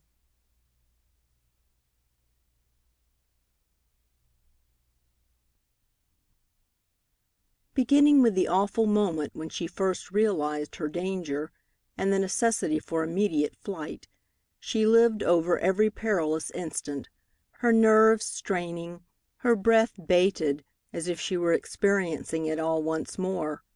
The horror of it, her own hopeless, helpless condition. But finally, because her trouble was new, and her body and mind, though worn with excitement, were healthy and young, she sank into a deep sleep, without having decided at all what she should do. At last she woke from a terrible dream, in which the hand of her pursuer was upon her, and her preserver was in the dark distance. With that strange insistence which torments the victim of such dreams, she was obliged to lie still and imagine it out, again and again, until the face and voice of the young man grew very real in the darkness, and she longed inexpressibly for the comfort of his presence once more. At length she shook off these pursuing thoughts and deliberately roused herself to plan her future. The first necessity, she decided, was to change her appearance so far as possible, so that if news of her escape, with full description, had been telegraphed, she might evade notice. To that end, she arose in the early dawning of a gray and misty morning and arranged her hair as she had never worn it before, in 2 braids and wound closely about her head. It was neat and appropriate to the vocation which she had decided upon, and it made more difference in her appearance than any other thing she could have done. All the soft, fluffy fullness of rippling hair that had framed her face was drawn close to her head, and the smooth bands gave her the simplicity and severity of a saint in some old picture. She pinned up her gown until it did not show below the long black coat, and folded a white linen handkerchief about her throat over the delicate lace and garniture of the modish waist. Then she looked dubiously at the hat. With a girl's instinct, her first thought was for her borrowed plumage. A fine mist was slanting down and had fretted the window pane until there was nothing visible but dull gray shadows of a world that flew monotonously by. With sudden remembrance, she opened the suitcase and took out the folded black hat, shook it into shape, and put it on. It was mannish, of course, but girls often wore such hats. As she surveyed herself in the long mirror of her door, the slow color stole into her cheeks. Yet the costume was not unbecoming, nor unusual. She looked like a simple schoolgirl, or a young business woman going to her day's work. But she looked at the fashionable proportions of the other hat with something like alarm. How could she protect it? She did not for a moment think of abandoning it, for it was her earnest desire to return it at once, unharmed, to its kind purloiner. She summoned the newsboy and purchased 3 thick newspapers. From these, with the aid of a few pins, she made a large package of the hat. To be sure, it did not look like a hat when it was done, but that was all the better. The feathers were upheld and packed softly about with bits of paper crushed together to make a springy cushion, and the whole built out and then covered over with paper. She reflected that girls who wore their hair wound about their heads and covered by plain felt hats would not be unlikely to carry large newspaper-wrapped packages through the city streets. She decided to go bare-handed, and put the white kid gloves in the suitcase, but she took off her beautiful rings and hid them safely inside her dress. When the porter came to announce that her breakfast was waiting in the dining car, he looked at her almost with a start, but she answered his look with a pleasant, "Good morning. You see I'm fixed for a damp day." "Yes, miss," said the man deferentially. "It's a nasty day outside. I 'spect Chicago will be mighty wet. The wind's off the lake, and the rain's comin' from all way twoncet." She sacrificed one of her precious quarters to get rid of the attentive porter, and started off with a brisk step down the long platform to the station. It was part of her plan to get out of the neighborhood as quickly as possible, so she followed the stream of people who, instead of going into the waiting room, veered off to the street door and out into the great, wet, noisy world. With the same reasoning, she followed a group of people into a car, which presently brought her into the neighborhood of the large stores, as she had hoped it would. It was with relief that she recognized the name on one of the stores as being of world-wide reputation. Well for her that she was an experienced shopper. She went straight to the millinery department and arranged to have the hat boxed and sent to the address Dunham had given her. Her gentle voice and handsome raincoat proclaimed her a lady, and commanded deference and respectful attention. As she walked away, She had an odd feeling of having communicated with her one friend and preserver. It had cost less to express the hat than she had feared, yet her stock of money was woefully small. Some kind of a dress she must have, and a wrap, that she might be disguised. But what could she buy and yet have something left for food? There was no telling how long it would be before she could replenish her purse. Life must be reduced to its lowest terms. True, she had jewelry which might be sold, but that would scarcely be safe, for if she were watched, she might easily be identified by it. What did the very poor do, who were yet respectable? The ready-made coats and skirts were entirely beyond her means, even those that had been marked down. With a hopeless feeling, she walked aimlessly down between the tables of goods. The suitcase weighed like lead, and she put it on the floor to rest her aching arms. Lifting her eyes, she saw a sign over a table: "Linen skirts, 75 cents and $1." Here was a ray of hope. She turned eagerly to examine them. Piles of somber skirts, blue and black and tan. They were stout and coarse and scant, and not of the latest cut. But what mattered it? She decided on a 75-cent black one. It seemed pitiful to have to economize in a matter of 25 cents when she had been used to counting her money by dollars. Yet there was a feeling of exultation at having gotten for that price any skirt at all that would do. A dim memory of what she had read about 10-cent lodging houses, where human beings were herded like cattle, hovered over her. Growing wise with experience, she discovered that she could get a black sateen shirt-waist for 50 cents. Rubbers and a cotton umbrella took another $1.50. She must save at least $1 to send back the suitcase by express. A bargain table of odds and ends of woolen jackets, golf vests, and old-fashioned blouse sweaters, selling off at $1 apiece, solved the problem of a wrap. She selected a dark blouse, of an ugly purply blue, but thick and warm. Then, with her precious packages, she asked a pleasant-faced saleswoman if there were any place near where she could slip on a walking skirt she had just bought, to save her other skirt from the muddy streets. She was ushered into a little fitting room near by.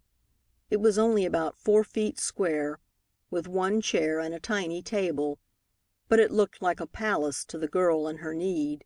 And as she fastened the door and looked at the bare painted walls that reached but a foot or so above her head and had no ceiling, she wished with all her heart that such a refuge as this might be her own somewhere in the great, wide, fearful world.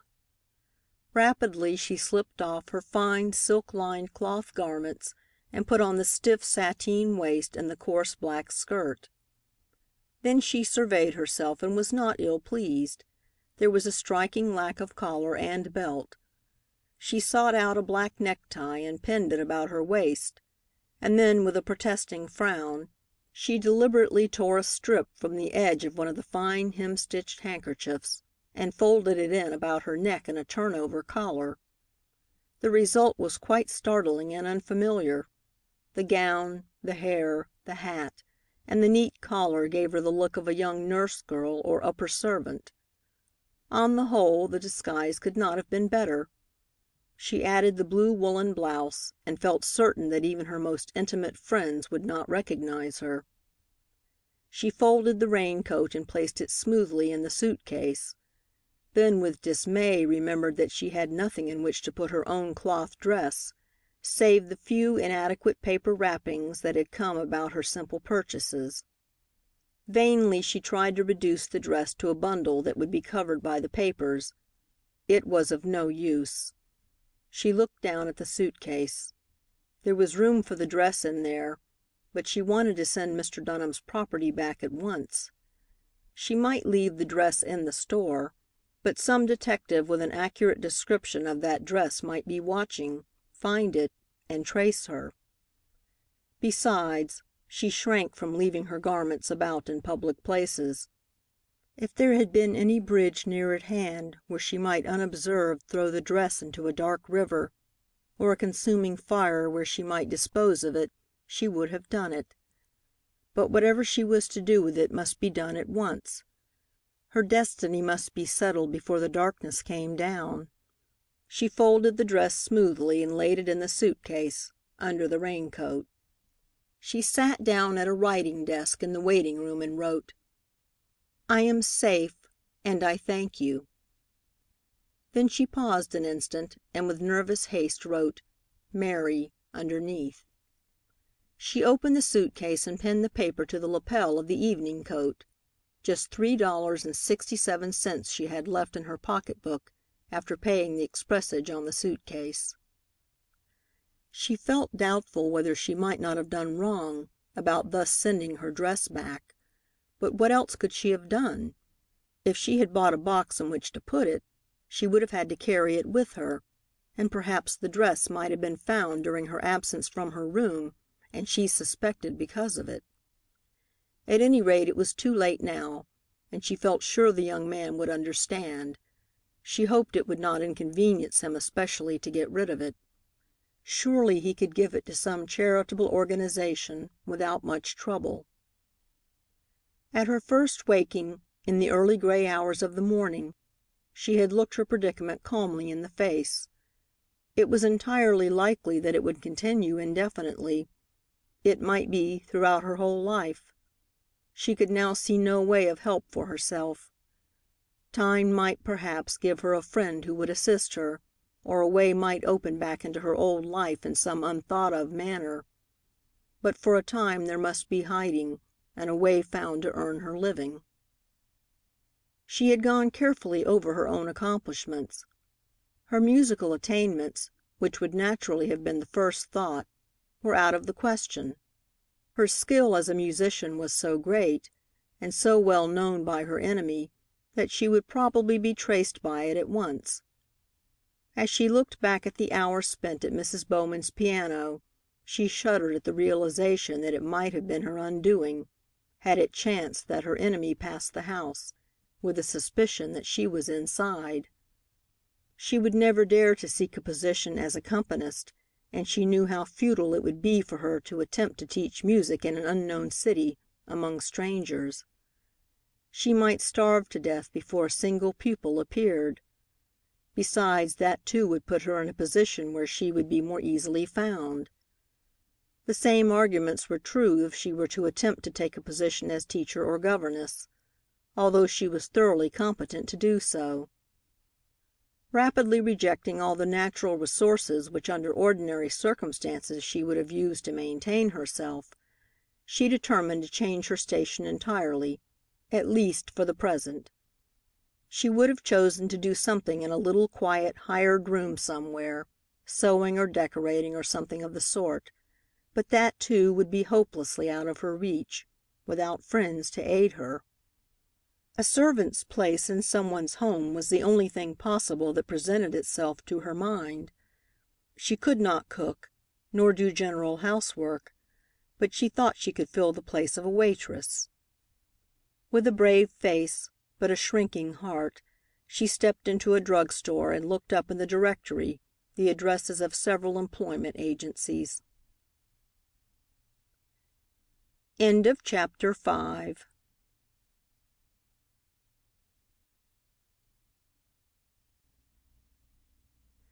It was 11:30 when she stepped into the first agency on her list, and business was in full tide.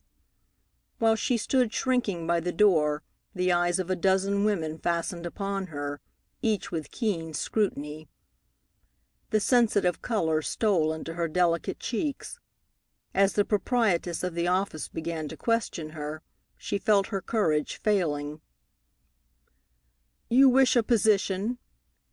The woman had a nose like a hawk, and eyes that held no sympathy. "What do you want? General housework?" "I should like a position as waitress." Her voice was low and sounded frightened to herself. The hawk nose went up contemptuously. "Better take general housework. There are too many waitresses already." "I understand the work of a waitress," but I never have done general housework," she answered with the voice of a gentlewoman, which somehow angered the hawk, who had trained herself to get the advantage over people and keep it, or else know the reason why. "Very well, do as you please, of course, but you bite your own nose off. Let me see your references." The girl was ready for this. "I am sorry, but I cannot give you any. I have lived only in one home, where I had entire charge of the table and dining room, and that home was broken up when the people went abroad 3 years ago. I could show you letters written by the mistress of that home if I had my trunk here, but it is in another city, and I do not know when I shall be able to send for it." "No references!" screamed the hawk. Then raising her voice, although it was utterly unnecessary, "Ladies, here is a girl who has no references. Do any of you want to venture?" The contemptuous laugh that followed had the effect of a warning to every woman in the room. "And this girl scorns general housework and presumes to dictate for a place as waitress," went on the hawk. "I want a waitress badly," said a troubled woman in a subdued whisper, "but I really wouldn't dare take a girl without references. She might be a thief, you know, and then, really, she doesn't look as if she was used to houses like mine. I must have a neat, stylish-looking girl. No self-respecting waitress nowadays would go out in the street dressed like that." All the eyes in the room seemed boring through the poor girl as she stood trembling, humiliated, her cheeks burning, while horrified tears demanded to be let up into her eyes. She held her dainty head proudly and turned away with dignity.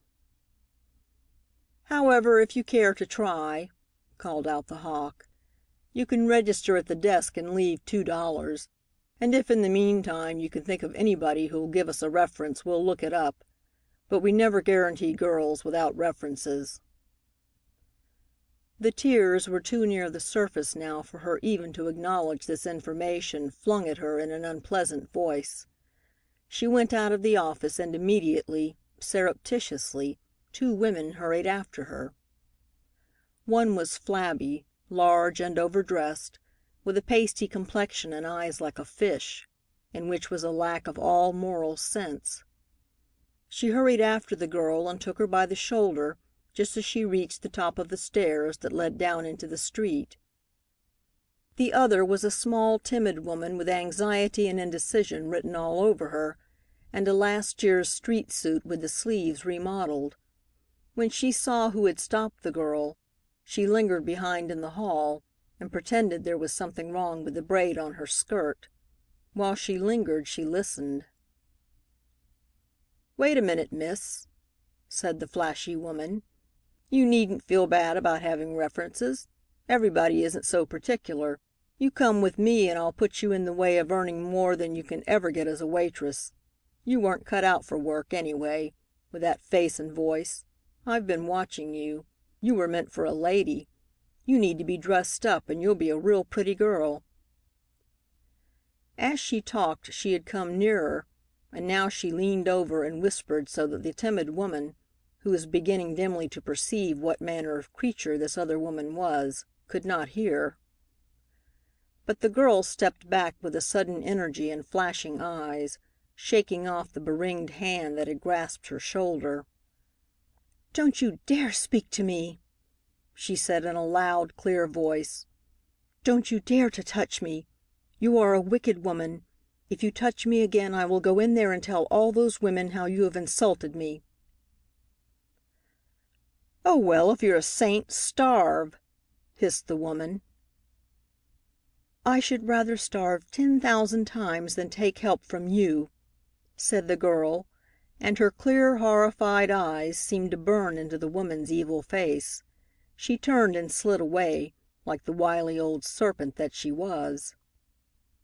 Down the stairs like lightning sped the girl, her head up in pride and horror, her eyes still flashing. And down the stairs after her sped the little anxious woman, panting and breathless, determined to keep her in sight till she could decide whether it was safe to take a girl without a character, yet who had just shown a bit of her character unaware. 2 blocks from the employment office the girl paused, to realize that she was walking blindly, without any destination. She was trembling so with terror that she was not sure whether she had the courage to enter another office, and a long vista of undreamed-of fears arose in her imagination. The little woman paused, too, eyeing the girl cautiously, then began in an eager voice, "I've been following you." The girl started nervously, a cold chill of fear coming over her. Was this a woman detective?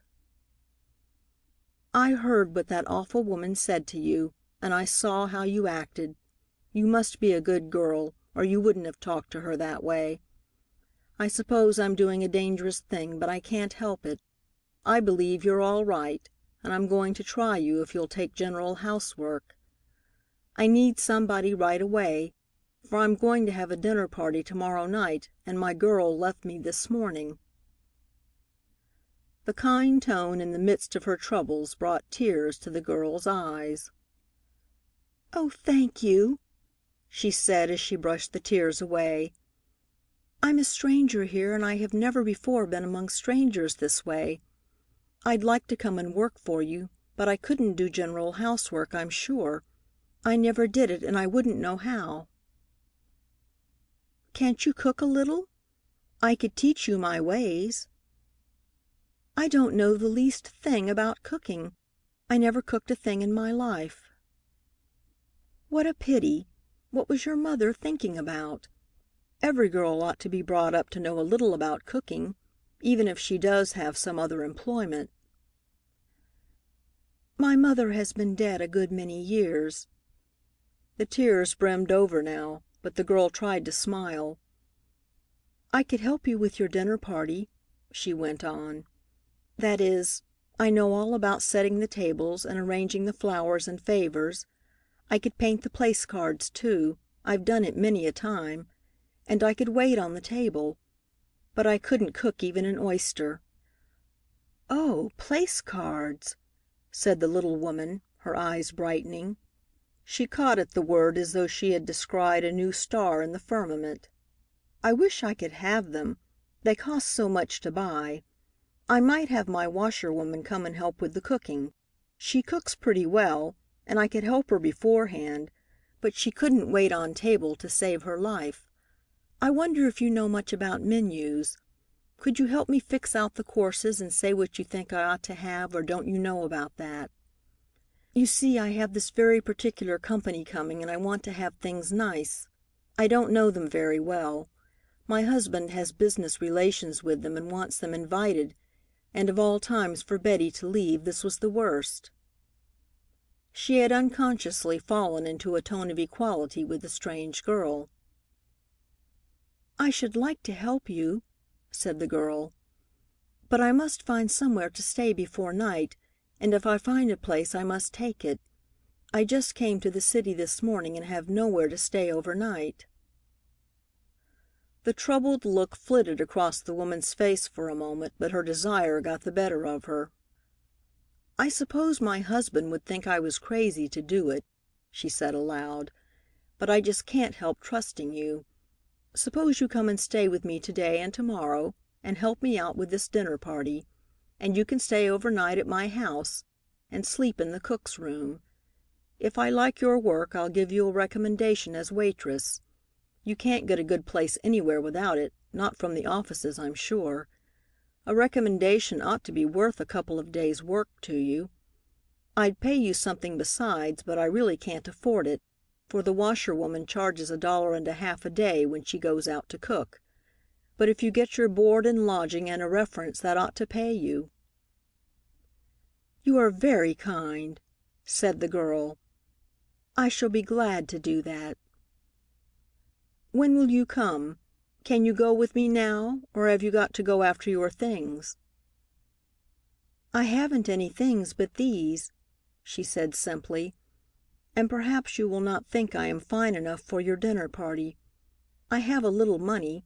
I could buy a white apron. My trunk is a good many miles away, and I was in desperate straits and had to leave it." A stepmother, probably," thought the kindly little woman. "Poor child, she doesn't look as if she was used to roughing it. If I could only hold on to her and train her, she might be a treasure, but there's no telling what John will say. I won't tell him anything about her if I can help it till the dinner is over." Aloud she said, "Oh, that won't be necessary.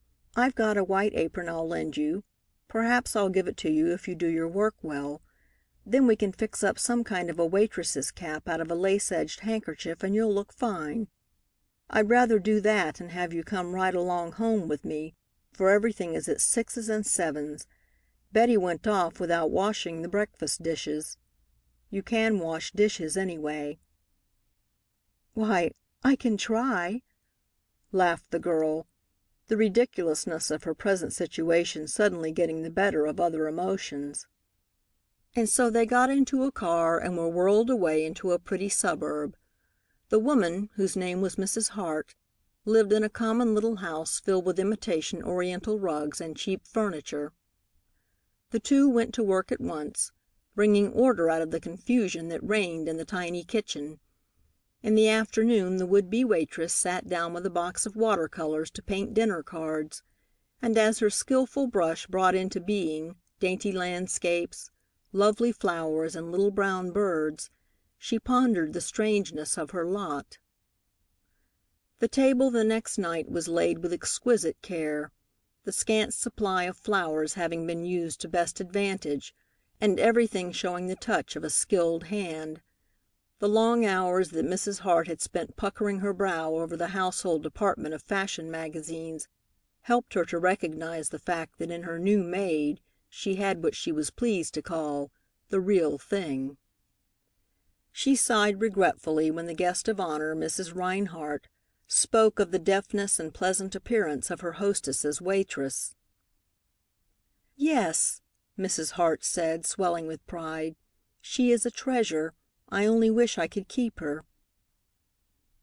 "She's going to get married, I suppose. They all do when they're good," sympathized the guest.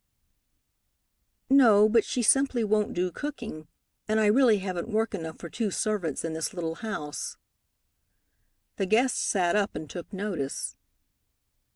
"You don't mean to tell me that you are letting a girl like that slip through your fingers? I wish I had known about her. I have spent 3 days in intelligence offices. Is there any chance for me, do you think?" Then did the little woman prove that she should have had an E in her name, for she burst into a most voluble account of the virtues of her new maid, until the other woman was ready to hire her on the spot. The result of it all was that Mary was summoned to an interview with Mrs. Rhinehart in the dining room, and engaged at $4 a week, with every other Sunday afternoon and every other Thursday out, and her uniforms furnished.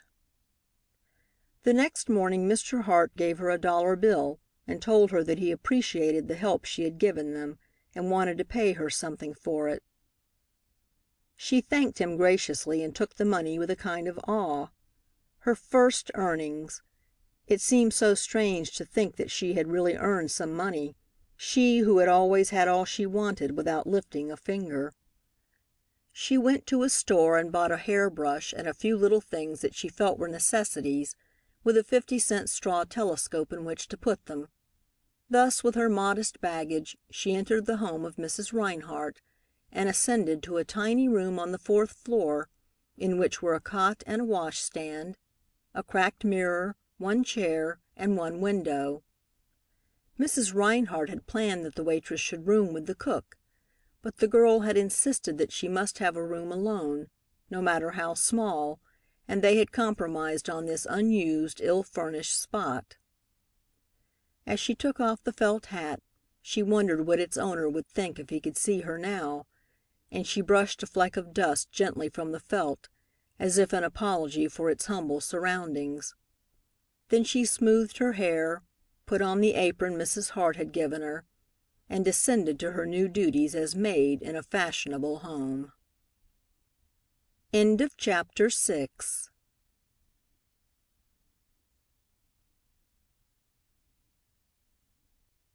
3 days later, Tryon Dunham entered the office of Judge Blackwell by appointment.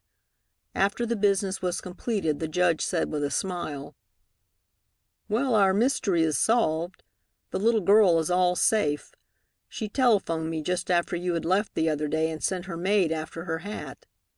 It seems that while she stood by the window, looking down into the street, she saw an automobile containing some of her friends.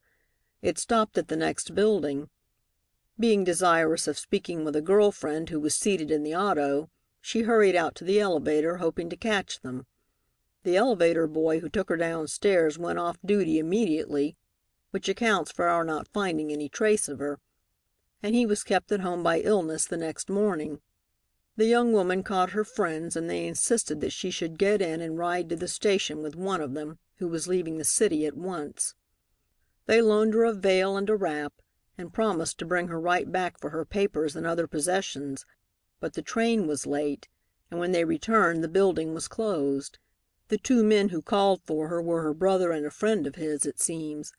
I must say they were not so attractive as she is.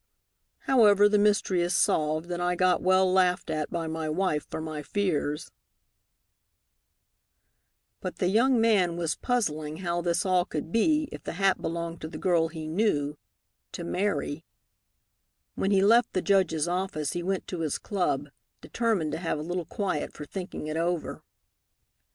Matters at home had not been going pleasantly. There had been an ominous cloud over the breakfast table. The bill for the hat had arrived from Madame Dollard's, and Cornelia had laid it impressively by his plate. Even his mother had looked at him with a glance that spoke volumes, as she remarked that it would be necessary for her to have a new raincoat before another storm came. There had been a distinct coolness between Tryon Dunham and his mother and sister ever since the morning when the loss of the hat and raincoat was announced. Or did it date from the evening of that day, when both mother and sister had noticed the beautiful ring which he wore? They had exclaimed over the flash of the diamond and its peculiar pureness and brilliancy, and Cornelia had been quite disagreeable when he refused to take it off for her to examine. He had replied to his mother's question by saying that the ring belonged to a friend of his. He knew his mother was hurt by the answer, but what more could he do at present? True, he might have taken the ring off and prevented further comment, but it had come to him to mean loyalty to and belief in the girl whom he had so strangely been permitted to help. It was therefore in deep perplexity that he betook himself to his club and sat down in a far corner to meditate. He was annoyed when the office boy appeared to tell him there were some packages awaiting him in the office. "Bring them to me here, Henry." The boy hustled away and soon came back, bearing 2 hat boxes, one of them in a crate, and the heavy leather suitcase. With a start of surprise, Dunham sat up in his comfortable chair.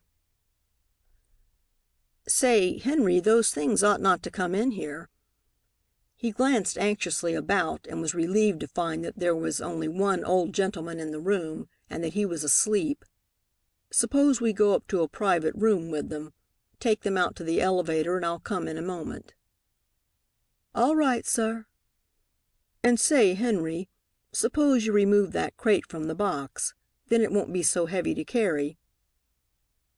"All right, sir. I'll be there in just a minute." The young man hurried out to the elevator, and he and Henry made a quick ascent to a private room. He gave the boy a round fee and was left in quiet to examine his property. As he fumbled with the strings of the first box, his heart beat wildly, and he felt the blood mounting to his face. Was he about to solve the mystery which had surrounded the girl in whom his interest had now grown so deep that he could scarcely get her out of his mind for a few minutes at a time? But the box was empty, save for some crumpled white tissue paper. He took up the cover in perplexity, and saw his own name written by himself. Then he remembered. This was the box he had sent down to the club by the cabman to get it out of his way. He felt disappointed and turned quickly to the other box and cut the cord. This time he was rewarded by seeing the great black hat, beautiful and unhurt in spite of its journey to Chicago. The day was saved, and also the reputation of his mother's maid. But was there no word from the beautiful stranger? He searched hurriedly through the wrappings, pulled out the hat quite unceremoniously, and turned the box upside down, but nothing else could he find. Then he went at the suit case. Yes, there was the raincoat. He took it out triumphantly, for now his mother could say nothing, and moreover, was not his trust in the fair stranger justified? He had done well to believe in her. He began to take out the other garments, curious to see what had been there for her use. A long, golden brown hair nestling on the collar of the bathrobe gleamed in a chance ray of sunlight. He looked at it reverently, and laid the garment down carefully that it might not be disturbed. As he lifted the coat, he saw the little note pinned to the lapel and seized it eagerly. Surely this would tell him something. But no, there was only the message that she had arrived safely and her thanks. Stay, she had signed her name, Mary. She had told him he might call her that. Could it be that it was her real name, and that she had meant to trust him with so much of her true story? He pondered the delicate writing of the note, thinking how like her it seemed. Then he put the note in an inner pocket, and thoughtfully lifted out the evening clothes. It was then that he touched the silken-lined cloth of her dress, and he drew back almost as if he had ventured roughly upon something sacred. Startled, awed, he looked upon it, and then with gentle fingers lifted it and laid it upon his knee. Her dress! The one she had worn to the dinner with him! What did it all mean? Why was it here, and where was she? He spread it out across his lap and looked at it almost as if it hid her presence. He touched with curious, wistful fingers the lace and delicate garniture about the waist, as if he would appeal to it to tell the story of her who had worn it. What did its presence here mean? Did it bear some message? He searched carefully, but found nothing further. Had she reached a place of safety where she did not need the dress? No, for in that case, why should she have sent it to him? Had she been desperate, perhaps, but no, he would not think such things of her. Gradually, as he looked, the gown told its own story, as she had thought it would. How she had been obliged to put on a disguise, and this was the only way to hide her own dress. Gradually he came to feel a great pleasure in the fact that she had trusted him with it. She had known he would understand and perhaps had not had time to make further explanation. But if she had need of a disguise, she was still in danger. Oh, why had she not given him some clue? He dropped his head upon his hand in troubled perplexity. A faint perfume of violets stole upon his senses from the dress lying across his knee. He touched it tenderly, and then half shamefacedly lay his cheek against it, breathing in the perfume. But he put it down quickly, looking quite foolish, and reminded himself that the girl was still a stranger, and that she might belong to another. Then he thought again of the story the judge had told him, and of his own first conviction that the two young women were identical. Could that be? Why could he not discover who the other girl was, and get some one to introduce him? He resolved to interview the judge about it at their next meeting. In the meantime, he must wait and hope for further word from Mary. Surely she would write him again, and claim her ring perhaps, and as she had been so thoughtful about returning the hat and coat at once, she would probably return the money he had loaned her. At least he would hear from her in that way. There was nothing to do but be patient. Yet there was the immediate problem of how he should restore his sister's hat and his mother's coat to their places, unsuspected. With a sigh, he carefully folded up the cloth gown, wrapped it in folds of tissue paper from the empty hat box, and placed it in his suit case. Then he transferred the hat to its original box, rang the bell, and ordered the boy to care for the box and suit case until he called for them. During the afternoon he took occasion to run into the judge's office about some unimportant detail of the business they were transacting, and as he was leaving he said, "By the way, Judge, who was your young woman who gave you such a fright by her sudden disappearance? You never told me her name. Is she one of my acquaintances, I wonder?" "Oh, her name is Mary Weston," said the Judge, smiling. "I don't believe you know her, for she was from California and was visiting here only for a few days. She sailed for Europe the next day." That closed the incident, and so far as the mystery was concerned, only added perplexity to it. Dunham purposely remained downtown, merely having a clerk telephone home for him that he had gone out of the city and would not be home until late, so they need not wait up. He did this because he did not wish to have his mother or his sister ask him any more questions about the missing hat and coat. Then he took a 20-mile trolley ride into the suburbs and back, to make good his word that he had gone out of town, and all the way he kept turning over and over the mystery of the beautiful young woman, until it began to seem to him that he had been crazy to let her drift out into the world alone and practically penniless. The dress had told its tale. He saw, of course, that if she were afraid of detection, she must have found it necessary to buy other clothing, and how could she have bought it with only $9.75? He now felt convinced that he should have found some way to cash a check and thus supply her with what she needed. It was terrible. True, she had those other beautiful rings, which were probably valuable, but would she dare to sell them? Perhaps, though, she had found someone else as ready as he had been to help her. But to his surprise, that thought was distasteful to him. During his long, cold ride in solitude, he discovered that the thing he wanted most in life was to find that girl again and take care of her. Of course, he reasoned with himself most earnestly from one end of the trolley line to the other, and called himself all kinds of a fool. But it did not the slightest particle of good. Underneath all the reasoning, he knew he was glad that he had found her once, and he determined to find her again and to unravel the mystery. Then he sat looking long and earnestly into the depths of the beautiful white stone she had given to him, as if he might there read the way to find her. A little after midnight he arrived at the club house, secured his suitcase and the hat box, and took a cab to his home. He left the vehicle at the corner, lest the sound of it waken his mother or sister. He let himself silently into the house with his latchkey, and tiptoed up to his room. The light was burning low. He put the hat box in the farthest corner of his closet, then he took out the raincoat, and slipping off his shoes, went softly down to the hall closet. In utter darkness he felt around and finally hung the coat on a hook under another long cloak, then gently released the hanging loop and let the garment slip softly down in an inconspicuous heap on the floor. He stole upstairs as guiltily as if he had been a naughty boy stealing sugar. When he reached his room he turned up his light, and pulling out the hat box, surveyed it thoughtfully.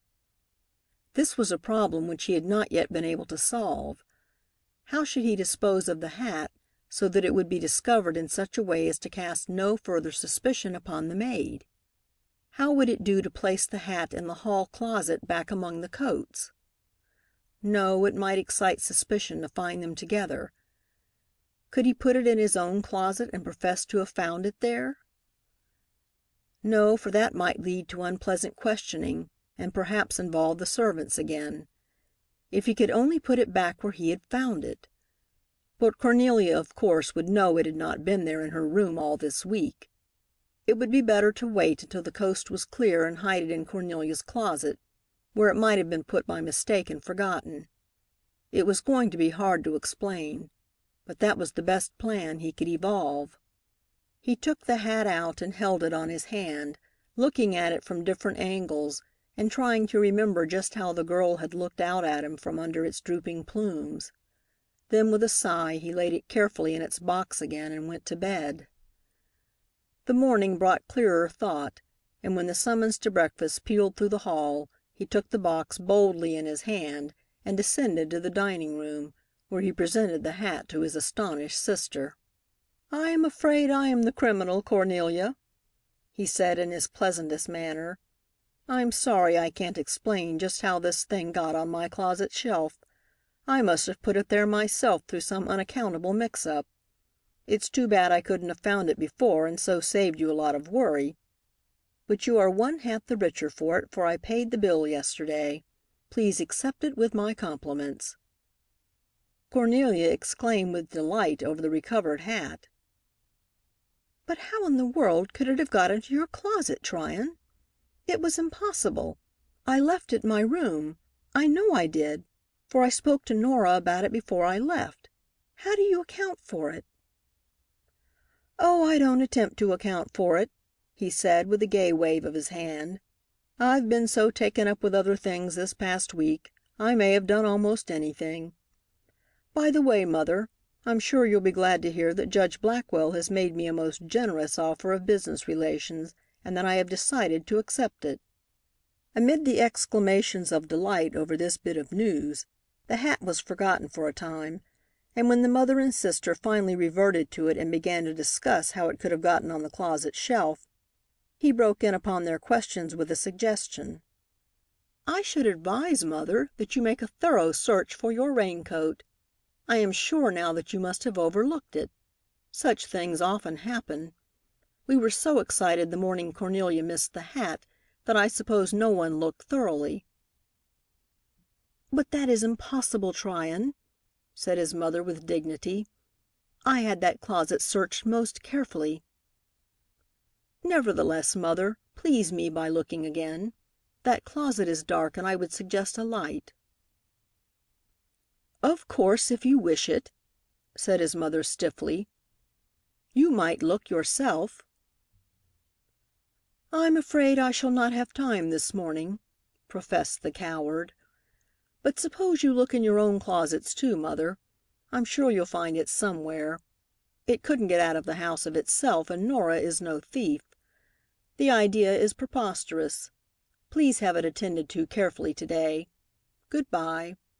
I shall have to hurry downtown, and I can't tell just what time I shall get back this evening. 'Phone me if you find the coat anywhere. If you don't find it, I'll buy you another this afternoon." "I shall not find the raincoat," said his mother sternly. "But of course I will look to satisfy you. I know it is not in this house." He beat a hasty retreat, for he did not care to be present at the finding of the raincoat. "There is something strange about this," said Mrs. Dunham, as with ruffled dignity she emerged from the hall closet, holding her lost raincoat at arm's length. "You don't suppose your brother could be playing some kind of a joke on us, do you, Corny? I never did understand jokes." "Of course not," said practical Cornelia with a sniff. "It's my opinion that Nora knows all about the matter, and Tryon has been helping her out with a few suggestions." "Now, Cornelia, what do you mean by that? You surely don't suppose your brother would try to deceive us, his mother and sister?" "I didn't say that, Mother," answered Cornelia with her head in the air. "You've got your raincoat back, but you'd better watch the rest of your wardrobe. I don't intend to let Nora have free range in my room any more." Chapter 8.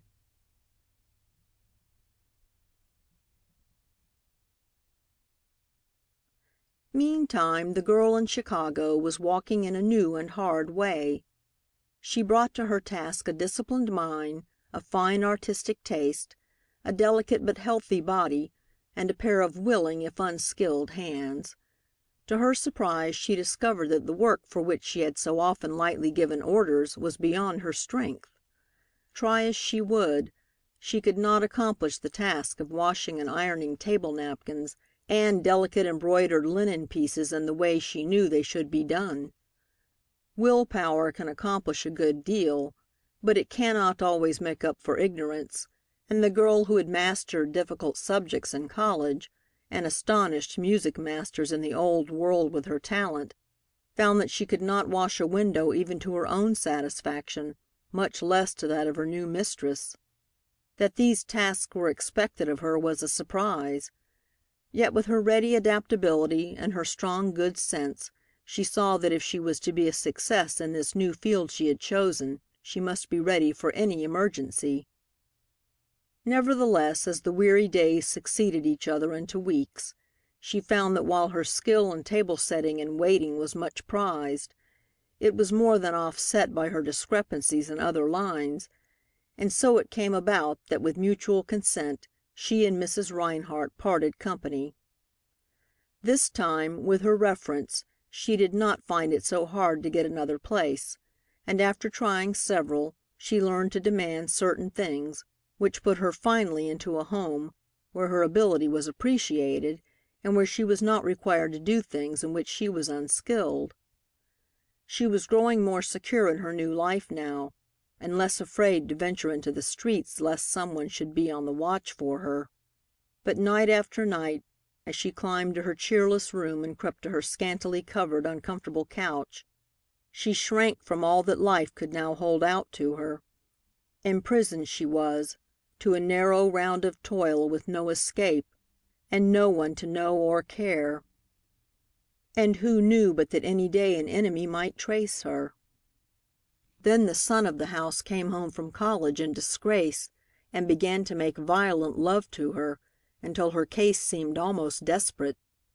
She dreaded inexpressibly to make another change, for in some ways her work was not so hard as it had been in other places, and her wages were better, but from day to day she felt she could scarcely bear the hourly annoyances.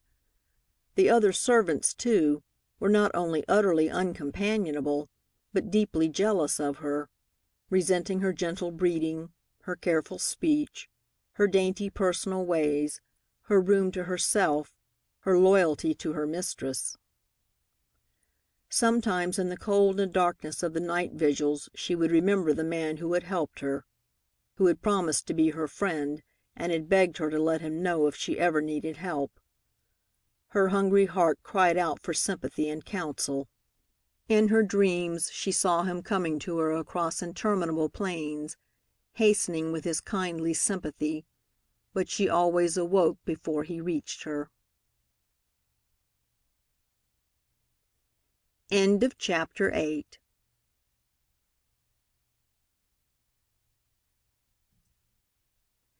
It was about this time that the firm of Blackwell, Hanover and Dunham had a difficult case to work out, which involved the gathering of evidence from Chicago and thereabouts, and it was with pleasure that Judge Blackwell accepted the eager proposal from the junior member of the firm that he should go out and attend to it. As Tryon Dunham entered the sleeper and placed his suitcase beside him on the seat, he was reminded of the night when he had taken this train with the girl who had come to occupy a great part of his thoughts in these days. He had begun to feel that if he could ever hope to shake off his anxiety and get back to his normal state of mind, he must find her and unravel the mystery about her. If she were safe and had friends, so that he was not needed, perhaps he would be able to put her out of his thoughts. But if she were not safe— He did not quite finish the sentence even in his thoughts, but his heart beat quicker always, and he knew that if she needed him he was ready to help her, even at the sacrifice of his life.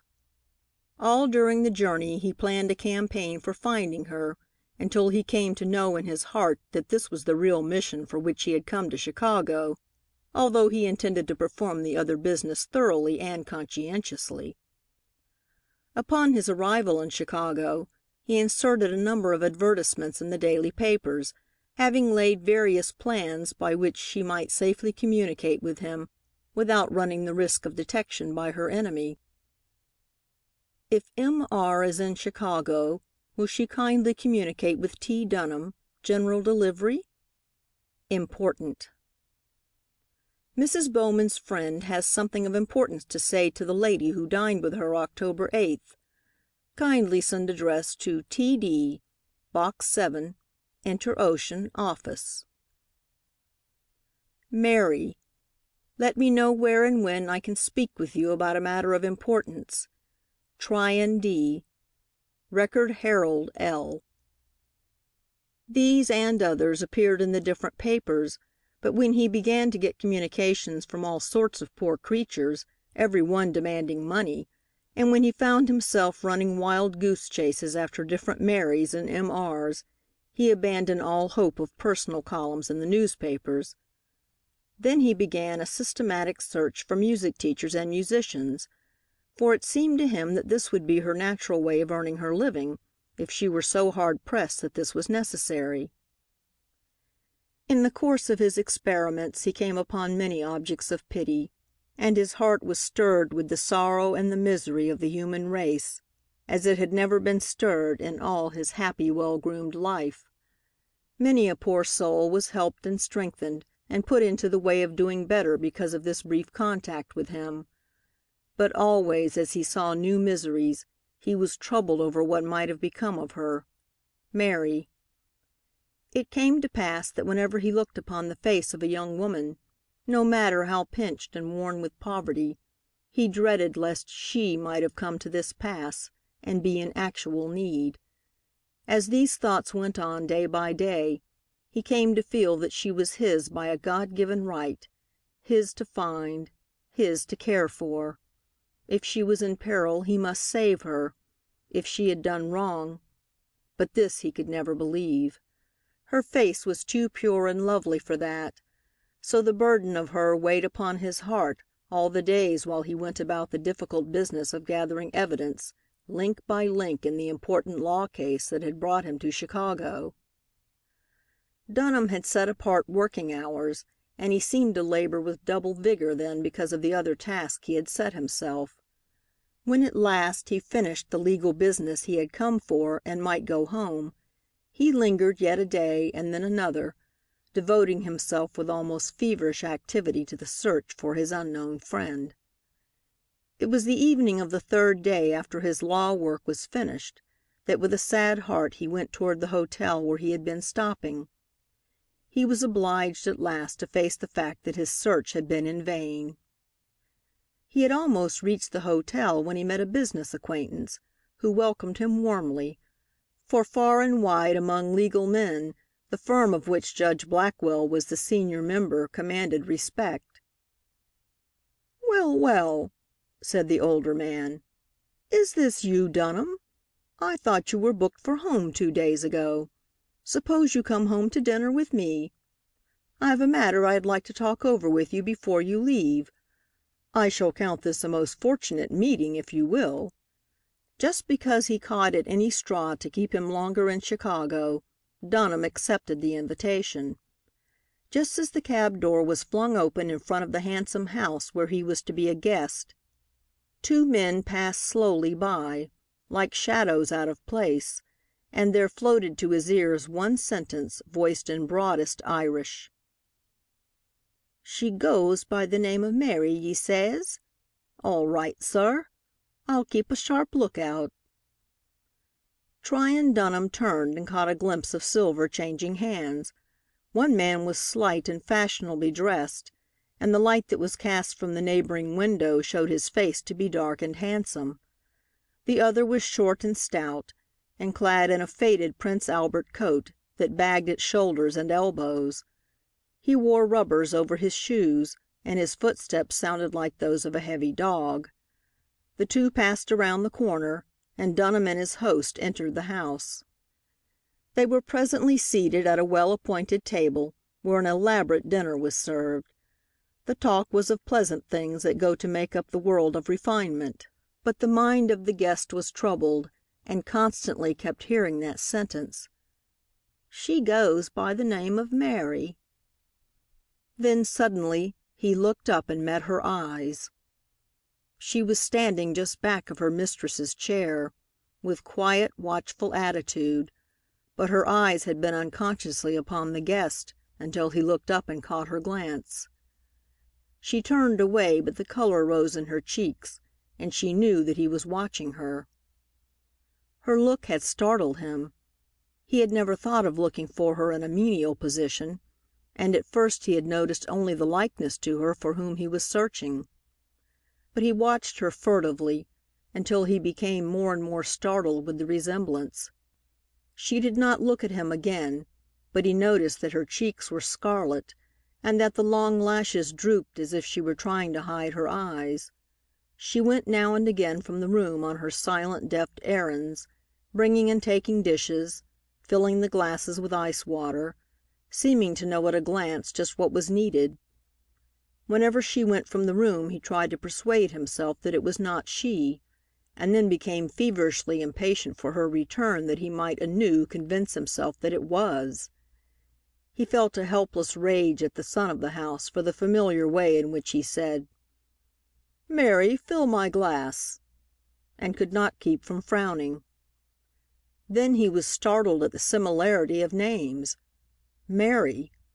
The men on the street had used the name, too. Could it be that her enemy had tracked her? Perhaps he, Dunham, had appeared just in time to help her.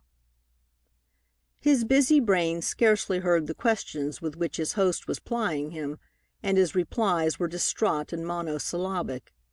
At last he broke in upon the conversation. "Excuse me, but I wonder if I may interrupt you for a moment. I have thought of something that I ought to attend to at once. I wonder if the waitress would be kind enough to send a 'phone message for me. I am afraid it will be too late if I wait." "Why, certainly," said the host, all anxiety. "Would you like to go to the 'phone yourself, or can I attend to it for you? Just feel perfectly at home." Already the young man was hastily writing a line or two on a card he had taken from his pocket, and he handed it to the waitress, who at his question had moved silently behind his chair to do his bidding. "Just call up that number, please, and give the message below. They will understand, and then you will write down their answer?" He handed her the pencil and turned again to his dessert, saying, with a relieved air, "Thank you. I am sorry for the interruption. Now, will you finish that story?" Apparently his entire attention was devoted to his host and his ice, but in reality he was listening to the click of the telephone, and the low, gentle voice in an adjoining room. It came after only a moment's pause, and he wondered at the calmness with which the usual formula of the telephone was carried on. He could not hear what she said, but his ears were alert to the pause, just long enough for a few words to be written, and then to her footsteps coming quietly back. His heart was beating wildly. It seemed to him that his host must see the strained look in his face, but he tried to fasten his interest upon the conversation and keep calm. He had applied the test. There was no number upon the card, and he knew that if the girl were not the one of whom he was in search, she would return for an explanation. "If you are Mary Remington, tell me where and when I can talk with you. Immediately important to us both." This was what he had written on the card. His fingers trembled as he took it from the silver tray which she presented to him demurely. He picked it up and eagerly read the delicate writing, hers, the same that had expressed her thanks and told of her safe arrival in Chicago. He could scarcely refrain from leaping from his chair and shouting aloud in his gladness. The message she had written was simple. No stranger reading it would have thought twice about it. If the guest had read it aloud, it would have aroused no suspicion. YWCA Building, Small Parlor, 3 tomorrow. He knew the massive building, for he had passed it many times, but never had he supposed it could have any interest for him. Now suddenly his heart warmed to the great organization of Christian women who had established these havens for homeless ones in the heart of the great cities. He looked up at the girl as she was passing the coffee on the other side of the table, but not a flicker of an eyelash showed she recognized him. She went through her duties and withdrew from the room, but though they lingered long over the coffee, she did not return. When they went into the other room, his interest in the family grew less and less. The daughter of the house sat down at the piano, after leading him up to ask her to sing, and chirped through several sentimental songs, tinkling out a shallow accompaniment with her plump, manicured fingers. His soul revolted at the thought that she should be here entertaining the company, while that other one whose music would have thrilled them all stayed humbly in the kitchen, doing some menial task. He took his leave early in the evening and hurried back to his hotel. As he crossed the street to hail a cab, he thought he saw a short, baggy figure shambling along in the shadow on the other side, looking up at the house. He had professed to have business to attend to, but when he reached his room he could do nothing but sit down and think. That he had found her for whom he had so long sought filled him with a deeper joy than any he had ever known before. That he had found her in such a position deepened the mystery and filled him with a nameless dread. Then out of the shadow of his thoughts shambled the baggy man in the rubbers, and he could not rest, but took his hat and walked out again into the great rumbling whirl of the city night, walking on until he again reached the house where he had dined. He passed in front of the building and found lights still burning everywhere. Down the side street he saw the windows were brightly lighted in the servants' quarters, and loud laughter was sounding. Was she in there enduring such company? No, for there high in the fourth story gleamed a little light, and a shadow moved about across the curtain. Something told him that it was her room. He paced back and forth until the light went out, and then reverently, with lifted hat, turned and found his way back to the main avenue and a car line. As he passed the area gate, a bright light shot out from the back door.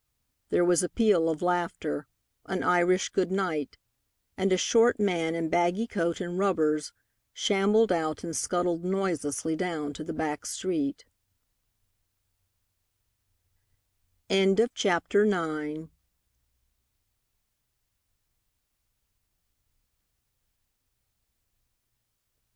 Dunham slept very little that night.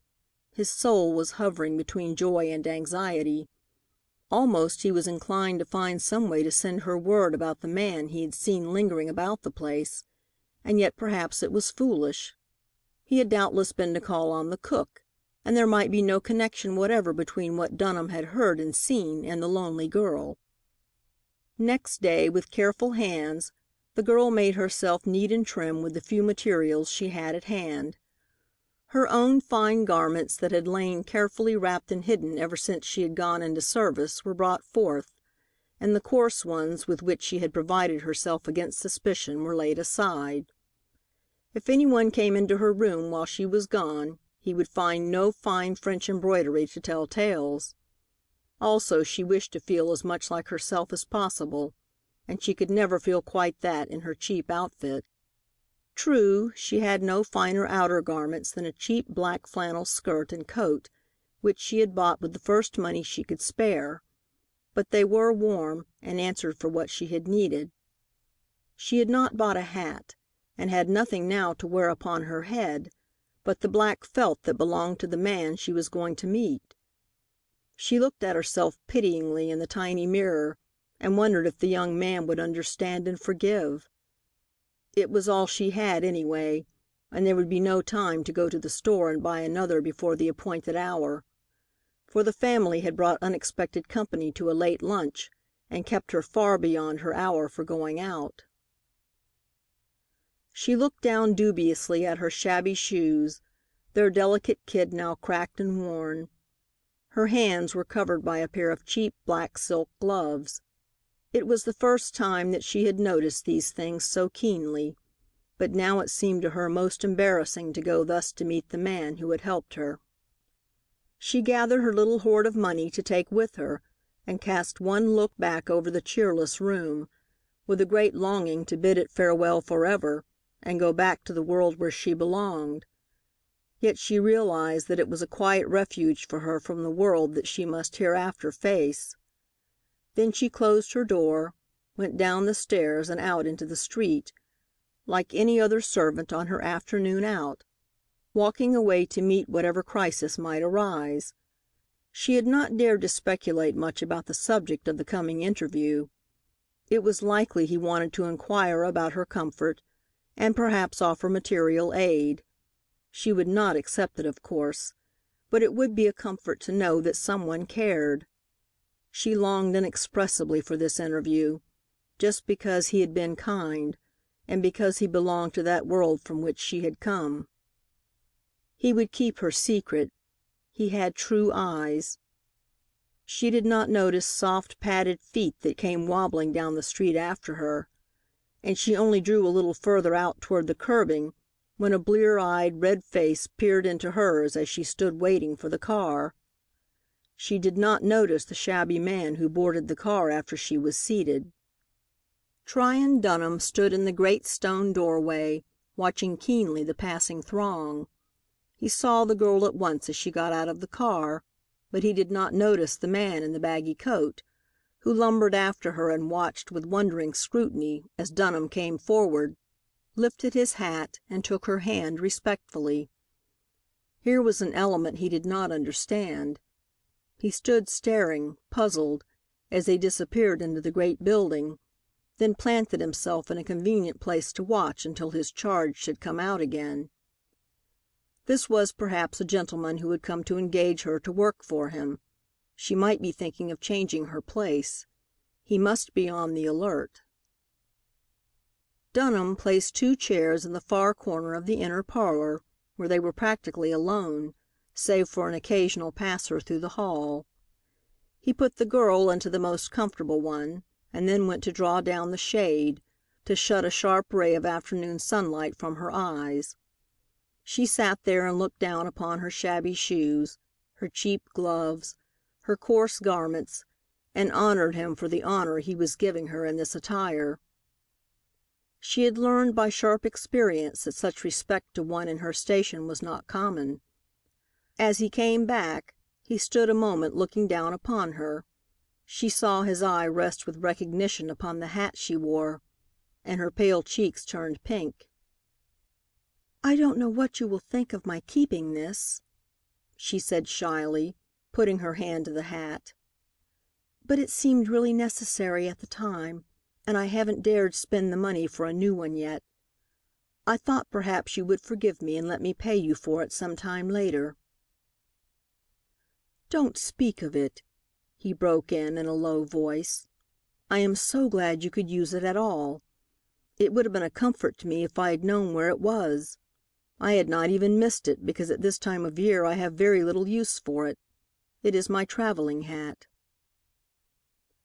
He looked at her again as though the sight of her was good to him, and his gaze made her quite forget the words she had planned to say. "I am so glad I have found you," he went on. "You have not been out of my thoughts since I left you that night on the train. I have blamed myself over and over again for having gone then. I should have found some way to stand by you. I have not had one easy moment since I saw you last." His tone was so intense that she could not interrupt him. She could only sit and listen in wonder, half trembling, to the low-spoken torrent of feeling that he expressed. She tried to protest, but the look in his face stopped her. He went on with an earnestness that would not be turned aside from its purpose. "I came to Chicago that I might search for you. I could not stand the suspense any longer. I have been looking for you in every way I could think of, without openly searching, for that I dared not do lest I might jeopardize your safety. I was almost in despair when I went to dine with Mr. Phillips last evening. I felt I could not go home without knowing at least that you were safe, and now that I have found you, I cannot leave you until I know at least that you have no further need for help." She summoned her courage now, and she spoke in a voice full of feeling. "Oh, you must not feel that way. You helped me just when I did not know what to do, and put me in the way of helping myself. I shall never cease to thank you for your kindness to an utter stranger. And now I am doing very well." She tried to smile, but the tears came unbidden instead. "You poor child!" His tone was full of something deeper than compassion, and his eyes spoke volumes. "Do you suppose I think you are doing well when I see you wearing the garb of a menial and working for people to whom you are far superior? People who by all the rights of education and refinement ought to be in the kitchen serving you?" "It was the safest thing I could do, and really the only thing I could get to do at once," she tried to explain. "I'm doing it better every day." "I have no doubt. You can be an artist at serving as well as anything else if you try. But now that is all over, I am going to take care of you. There is no use in protesting. If I may not do it in one way, I will in another. There is one question I must ask first, and I hope you will trust me enough to answer it. Is there any other man who has the right to care for you, and is unable or unwilling to do it?" She looked up at him, her large eyes still shining with tears, and shuddered slightly. "Oh, no," she said. "Oh, no, I thank God there is not.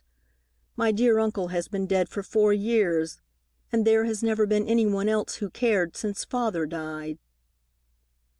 He looked at her, a great light beginning to come into his face, but she did not understand and turned her head to hide the tears.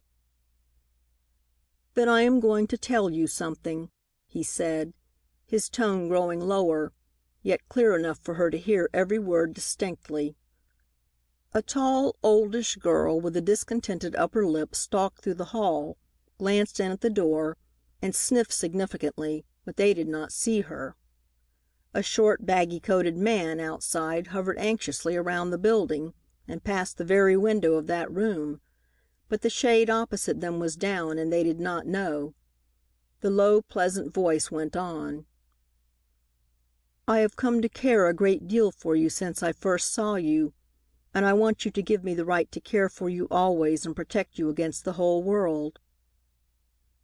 She looked up, wondering. "What do you mean?" "I mean that I love you, and I want to make you my wife.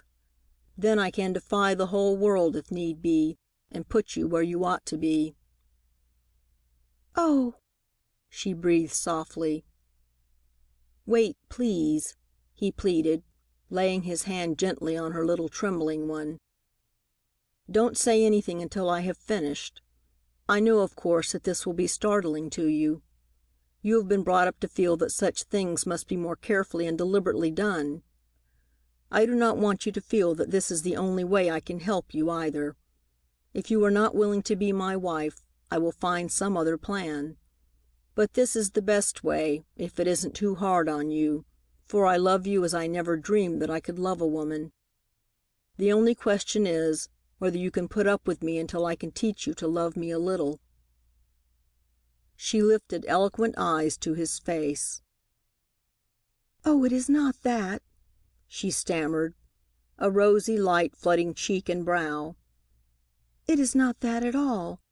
But you know nothing about me. If you knew, you would very likely think as others do, and—" "Then do not tell me anything about yourself if it will trouble you. I do not care what others think. If you have poisoned a husband, I should know that he needed poisoning, and anyway, I should love you and stand by you." "I have not done anything wrong," she said gravely. "Then if you have done nothing wrong, we will prove it to the world, or if we cannot prove it, we will fly to some desert island and live there in peace and love. That is the way I feel about you. I know that you are good and true and lovely. Any one might as well try to prove to me that you were crazy as that you had done wrong in any way." Her face grew strangely white. "Well, suppose I was crazy?" "Then I would take you and cherish you and try to cure you, and if that could not be done, I should help you to bear it." "Oh, you are wonderful," she breathed, the light of a great love growing in her eyes. The bare, prosaic walls stood stolidly about them, indifferent to romance or tragedy that was being wrought out within its walls. The whirl and hum of the city without, the grime and soil of the city within, were alike forgotten by these two as their hearts throbbed in the harmony of a great passion. "Do you think you could learn to love me?" said the man's voice, with the sweetness of the love song of the ages in its tone. "I love you now," said the girl's low voice. I think I have loved you from the beginning, though I never dared to think of it in that way. But it would not be right for me to become your wife when you know practically nothing about me." "Have you forgotten that you know nothing of me?" "Oh, I do know something about you," she said shyly. "Remember that I have dined with your friends. I could not help seeing that they were good people, especially that delightful old man, the judge. He looks startlingly like my dear father. I saw how they all honored and loved you. And then what you have done for me, and the way that you treated an utterly defenseless stranger, were equal to years of mere acquaintance. I feel that I know a great deal about you." He smiled. "Thank you," he said. "But I have not forgotten that something more is due you than that slight knowledge of me, and before I came out here, I went to the pastor of the church of which my mother is a member, in which I have always attended, and asked him to write me a letter. He is so widely known that I felt it would be an introduction for me."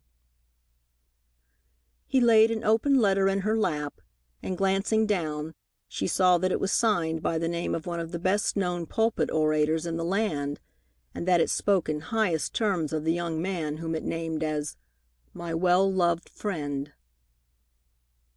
"It is also your right to know that I have always tried to live a pure and honorable life. I have never told any woman but you that I loved her, except an elderly cousin with whom I thought I was in love when I was 19. She cured me of it by laughing at me, and I have been heart whole ever since." She raised her eyes from reading the letter. "You have all these, and I have nothing." She spread out her hands helplessly. "It must seem strange to you that I am in this situation. It does to me. It is awful." She put her hands over her eyes and shuddered. "It is to save you from it all that I have come." He leaned over and spoke tenderly. "Darling." "Oh, wait!" She caught her breath as if it hurt her, and put out her hand to stop him. "Wait! You must not say any more until I have told you all about it. Perhaps when I have told you, you will think about me as others do, and I shall have to run from you." "Can you not trust me?" he reproached her. "Oh, yes, I can trust you, but you may no longer trust me, and that I cannot bear." "I promise you solemnly that I will believe every word you say." "Ah, but you will think I do not know, and that it is your duty to give me into the hands of my enemies." "That I most solemnly vow I will never do," he said earnestly. "You need not fear to tell me anything. But listen, tell me this one thing. In the eyes of God, is there any reason, physical, mental, or spiritual, why you should not become my wife?" She looked at him clearly in the eyes. "None at all." "Then I am satisfied to take you without hearing your story until afterwards." "But I am not satisfied.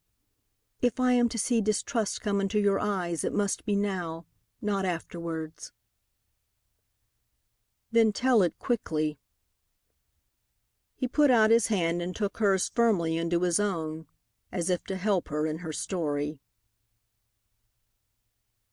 Chapter 10.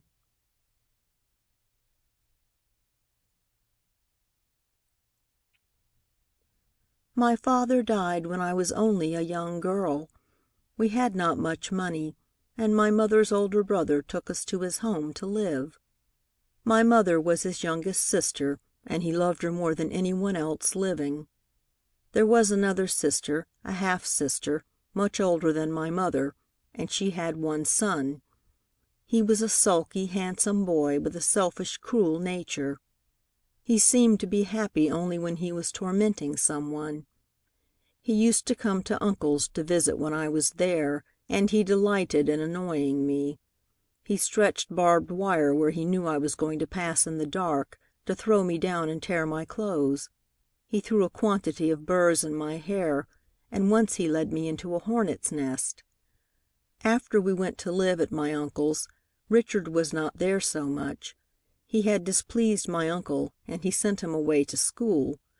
But at vacation times he came again, and kept the house in discomfort. He seemed always to have a special spite against me. Once he broke a rare Dresden vase that Uncle prized, and told him I had done it. Mother did not live long after Father died, and after she was gone, I had no one to stand between me and Richard. Sometimes I had to tell my uncle, but oftener I tried to bear it, because I knew Richard was already a great distress to him. At last Richard was expelled from college, and Uncle was so angry with him that he told him he would do nothing more for him. He must go to work. Richard's father and mother had not much money, and there were other children to support. Richard threatened me with all sorts of awful things if I did not coax Uncle to take him back into his good graces again. I told him I would not say a word to Uncle. He was very angry and swore at me. When I tried to leave the room, he locked the door and would not let me go until I screamed for help. Then he almost choked me, but when he heard Uncle coming, he jumped out of the window. The next day he forged a check in my uncle's name and tried to throw suspicion on me, but he was discovered, and my uncle disinherited him. Uncle had intended to educate Richard and start him well in life, but now he would have nothing further to do with him. It seemed to work upon my uncle's health, all the disgrace to the family name, although no one ever thought of my uncle in connection with blame. As he paid Richard's debts, it was not known what the boy had done, except by the banker, who was a personal friend. We went abroad then, and everywhere Uncle amused himself by putting me under the best music masters and giving me all possible advantages in languages, literature, and art. 3 years ago he died at Carlsbad, and after his death I went back to my music studies, following his wishes in the matter, and staying with a dear old lady in Vienna, who had been kind to us when we were there before. As soon as my uncle's death was known at home, Richard wrote the most pathetic letter to me, professing deep contrition and saying he could never forgive himself for having quarreled with his dear uncle. He had a sad tale of how the business that he had started had failed and left him with debts. If he had only a few $100s, he could go on with it and pay off everything. He said I had inherited all that would have been his if he had done right, and he recognized the justice of it, but begged that I would lend him a small sum until he could get on his feet, when he would repay me. I had little faith in his reformation, but felt as if I could not refuse him when I was enjoying what might have been his, so I sent him all the money I had at hand. As I was not yet of age, I could not control all the property, but my allowance was liberal. Richard continued to send me voluminous letters, telling of his changed life, and finally asked me to marry him. I declined emphatically, but he continued to write for money, always ending with a statement of his undying affection. In disgust, I at last offered to send him a certain sum of money regularly if he would stop writing to me on this subject, and finally succeeded in reducing our correspondence to a check account. This has been going on for 3 years, except that he has been constantly asking for larger sums, and whenever I would say that I could not spare more just then, he would begin telling me how much he cared for me, and how hard it was for him to be separated from me. I began to feel desperate about him, and made up my mind that when I received the inheritance I should ask the lawyers to make some arrangement with him by which I should no longer be annoyed. It was necessary for me to return to America when I came of age, in order to sign certain papers and take full charge of the property. Richard knew this. He seems to have had some way of finding out everything my uncle did. He wrote telling me of a dear friend of his mother, who was soon to pass through Vienna, and who by some misfortune had been deprived of a position as companion and chaperon to a young girl who was traveling. He said it had occurred to him that perhaps he could serve us both by suggesting to me that she be my traveling companion on the voyage. He knew I would not want to travel alone, and he sent her address and all sorts of credentials, with a message from his mother that she would feel perfectly safe about me if I went in this woman's guardianship. I really did need a traveling companion, of course, having failed to get my dear old lady to undertake the voyage, so I thought it could do no harm. I went to see her and found her pretty and frail and sad. She made a piteous appeal to me, and though I was not greatly taken with her, I decided she would do as well as any one for a companion. She did not bother me during the voyage, but fluttered about and was quite popular on board, especially with a tall, disagreeable man with a cruel jaw and small eyes, who always made me feel as if he would gloat over any one in his power. I found out that he was a physician, a specialist in mental diseases, so Mrs. Chambray told me, and she talked a great deal about his skill and insight into such maladies. At New York my cousin Richard met us, and literally took possession of us. Without my knowledge, the cruel-looking doctor was included in the party. I did not discover it until we were on the train, bound, as I supposed, for my old home just beyond Buffalo. It was some time since I had been in New York, and I naturally did not notice much which way we were going. The fact was, every plan was anticipated, and I was told that all arrangements had been made. Mrs. Chambray began to treat me like a little child and say, "You see, we are going to take good care of you, dear, so don't worry about a thing." I had taken the drawing-room compartment, not so much because I had a headache, as I told them, as because I wanted to get away from their society. My cousin's marked devotion became painful to me. Then, too, the attentions and constant watchfulness of the disagreeable doctor became most distasteful. We had been sitting on the observation platform, and it was late in the afternoon when I said I was going to lie down, and the two men got up to go into the smoker. In spite of my protests, Mrs. Chambray insisted upon following me in to see that I was perfectly comfortable. She fussed around me, covering me up and offering smelling salts and eau de cologne for my head. I let her fuss, thinking that was the quickest way to get rid of her. I closed my eyes, and she said she would go out to the observation platform.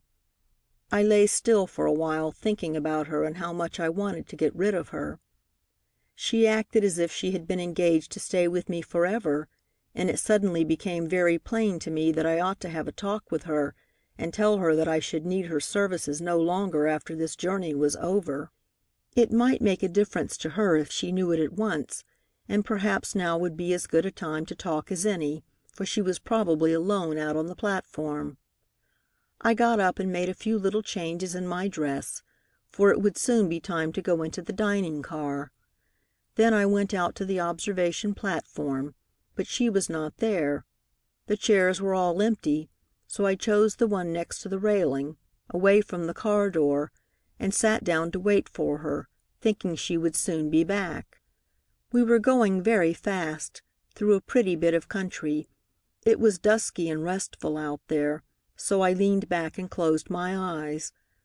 Presently I heard voices approaching, above the rumble of the train, and peeping around the doorway, I saw Mrs. Chambray, Richard, and the doctor coming from the other car. I kept quiet, hoping they would not come out, and they did not. They settled down near the door and ordered the porter to put up a table for them to play cards. The train began to slow down, and finally came to a halt for a longer time on a side track, waiting for another train to pass. I heard Richard ask where I was. Mrs. Chambray said laughingly that I was safely asleep. Then before I realized it, they began to talk about me. It happened there were no other passengers in the car. Richard asked Mrs. Chambray if she thought I had any suspicion that I was not on the right train, and she said, "Not the slightest." And then by degrees there floated to me through the open door the most diabolical plot I had ever heard of.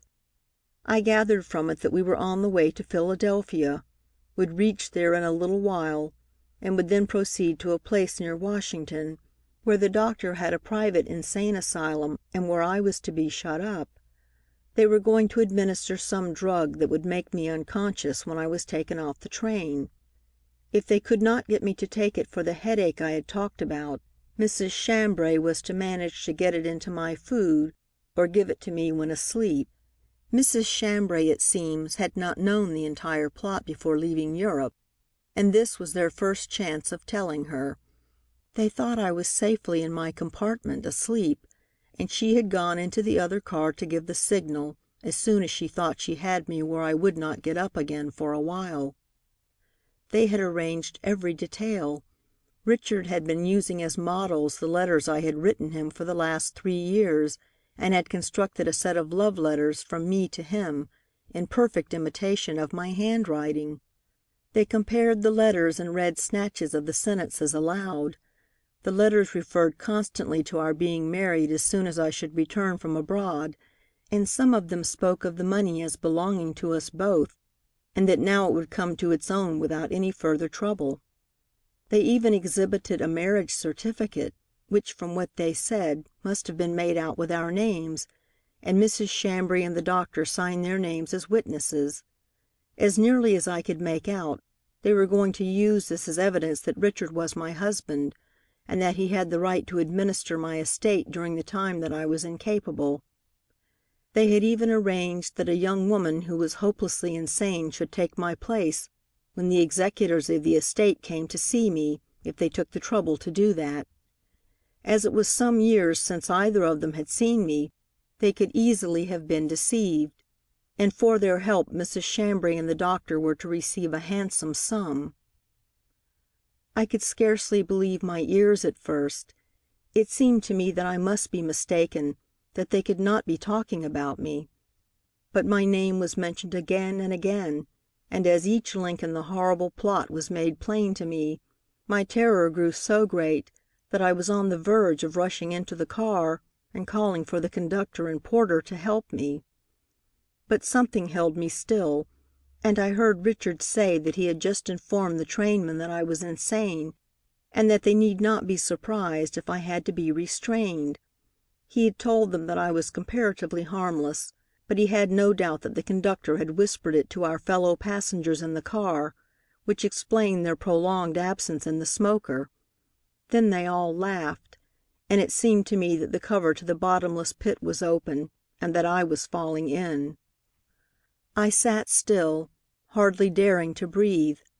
Then I began to go over the story bit by bit, and to put together little things that had happened since we landed, and even before I had left Vienna, and I saw that I was caught in a trap. It would be no use to appeal to anyone, for no one would believe me. I looked wildly out at the ground, and had desperate thoughts of climbing over the rail and jumping from the train. Death would be better than what I should soon have to face. My persecutors had even told how they had deceived my friends at home by sending telegrams of my mental condition, and of the necessity for putting me into an asylum. There would be no hope of appealing to them for help. The only witnesses to my sanity were far away in Vienna, and how could I reach them if I were in Richard's power? I watched the names of the stations as they flew by, but it gradually grew dark, and I could hardly make them out. I thought one looked like the name of a Philadelphia suburb, but I could not be sure. I was freezing with horror and with cold, but did not dare to move lest I attract their attention. We began to rush past rows of houses, and I knew we were approaching a city. Then suddenly the train slowed down and stopped, with very little warning, as if it intended to halt only a second and then hurry on. There was a platform on one side of the train, but we were out beyond the car shed, for our train was long. I could not climb over the rail to the platform, for I was sitting on the side away from the station, and would have had to pass the car door in order to do so. I should be sure to be seen. On the other side were a great many tracks separated by strong picket fences as high as the car platform and close to the trains, and they reached as far as I could see in either direction. I had no time to think, and there was nothing I could do but climb over the rail and get across those tracks and fences somehow. My hands were so cold and trembling that I could scarcely hold on to the rail as I jumped over. I cannot remember how I got across. Twice I had to cling to a fence while an express train rushed by, and the shock and noise almost stunned me. It was a miracle that I was not killed, but I did not think of that until afterwards. I was conscious only of the train I had left standing by the station. I glanced back once and thought I saw Richard come to the door of the car. Then I stumbled on blindly. I don't remember any more until I found myself hurrying along that dark passage under the bridge, and saw you just ahead. I was afraid to speak to you, but I did not know what else to do. And you were so good to me." Her voice broke in a little sob. All the time she had been talking he had held her hand firmly. She had forgotten that any one might be watching. He did not care. The tall girl with the discontented upper lip went to the matron and told her that she thought the man and the woman in the parlor ought to be made to go. She believed the man was trying to coax the girl to do something she didn't want to do. The matron started on a voyage of discovery up the hall and down again, with penetrating glances into the room, but the two did not see her. "Oh, my poor, dear little girl," breathed the man. "And you have passed through all this awful experience alone. Why did you not tell me about it? I could have helped you. I am a lawyer. I thought you would be on your guard at once and watch for evidences of my insanity. I thought perhaps you would believe it true and would feel it necessary to return me to my friends. I think I should have been tempted to do that, perhaps, if any one had come to me with such a story." "One could not do that after seeing and talking with you. I never could have believed it. Surely no reputable physician would lend his influence to put you in an asylum, yet I know such things have been done. Your cousin must be a desperate character. I shall not feel safe until you belong to me. I saw two men hanging about Mr. Phillips's house last evening as I went in. They were looking up at the windows and talking about keeping a close watch on someone named Mary. One of the men was tall and slight and handsome, with dark hair and eyes. The other was Irish, and wore a coat too large for him and rubbers. I went back later in the evening, and the Irishman was hovering about the house." The girl looked up with frightened eyes and grasped the arms of her chair excitedly. "Will you go with me now to a church not far away, where a friend of mine is the pastor, and be married? Then we can defy all the cousins in creation. Can't you trust me?" he pleaded. "Oh, yes, but—" "Is it that you do not love me?" "No," she said, and her eyes drooped shyly. "It seems strange that I dare to say it to you when I have known you so little." She lifted her eyes, full of a wonderful love light, and she was glorified to him, all meanly dressed though she was. The smooth Madonna braids around the shapely head, covered by the soft felt hat, seemed more beautiful to him than all the elaborate headdresses of modern times. "Where is the butt, then, dear? Shall we go now?" "How can I go in this dress?" She looked down at her shabby shoes, rough black gown, and cheap gloves in dismay, and a soft pink stole into her face. "You need not. Your own gown is out in the office in my suitcase. I brought it with me thinking you might need it. Hoping you might, I mean." And he smiled. "I have kept it always near me, partly because I wanted the comfort of it, partly because I was afraid some one else might find it and desecrate our secret with their commonplace wondering." It was at this moment that the matron of the building stepped up to the absorbed couple, resolved to do her duty. Her lips were pursed to their thinnest, and displeasure was in her face. The young man arose and asked in a grave tone, "Excuse me, but can you tell me whether this lady can get a room here to rest for a short time, while I go out and attend to a matter of business?" The matron noticed his refined face and true eyes, and she accepted with a good grace the $10 bill he handed to her. "We only charge 50 cents a night for a room," she said, glancing at the humble garments of the man's companion. She thought the girl must be a poor dependent or a country relative. "That's all right," said the young man. "Just let the change help the good work along." That made a distinct change in the atmosphere. The matron smiled and retired to snub the girl with a discontented upper lip. Then she sent the elevator boy to carry the girl's suit case. As the matron came back to the office, a baggy man with cushioned tires hustled out of the open door into the street, having first cast back a keen, furtive glance that searched every corner of the place. "Now," said Dunham reassuringly as the matron disappeared, "you can go up to your room and get ready, and I will look after a few little matters. I called on my friend, the minister, this morning, and I have looked up the legal part of this affair. I can see that everything is all right in a few minutes. Is there anything you would like me to do for you?" "No," she answered, looking up half frightened. "But I am afraid I ought not to let you do this. You scarcely know me." "Now, dear, no more of that. We have no time to lose. How long will it take you to get dressed? Will half an hour do? It is getting late." "Oh, it will not take long." She caught her breath with gladness. Her companion's voice was so strong and comforting, his face so filled with a wonderful love, that she felt dazed with the sudden joy of it all. The elevator boy appeared in the doorway with the familiar suit case. "Don't be afraid, dear heart," whispered the young man as he attended her to the elevator. "I'll soon be back again, and then we shall be together." It was a large front room to which the boy took her. The $10 bill had proven effective. It was not a 50 cents a night room. Some guest or kindly patron, had put a small illuminated text upon the wall in a neat frame. It met her eye as she entered. "Rejoice and be glad." Just a common little picture card it was, with a phrase that has become trite to many, yet it seemed a message to her, and her heart leaped to obey. She went to the window to catch a glimpse of the man who would soon be her husband, but he was not there, and the hurrying people reminded her that she must hasten.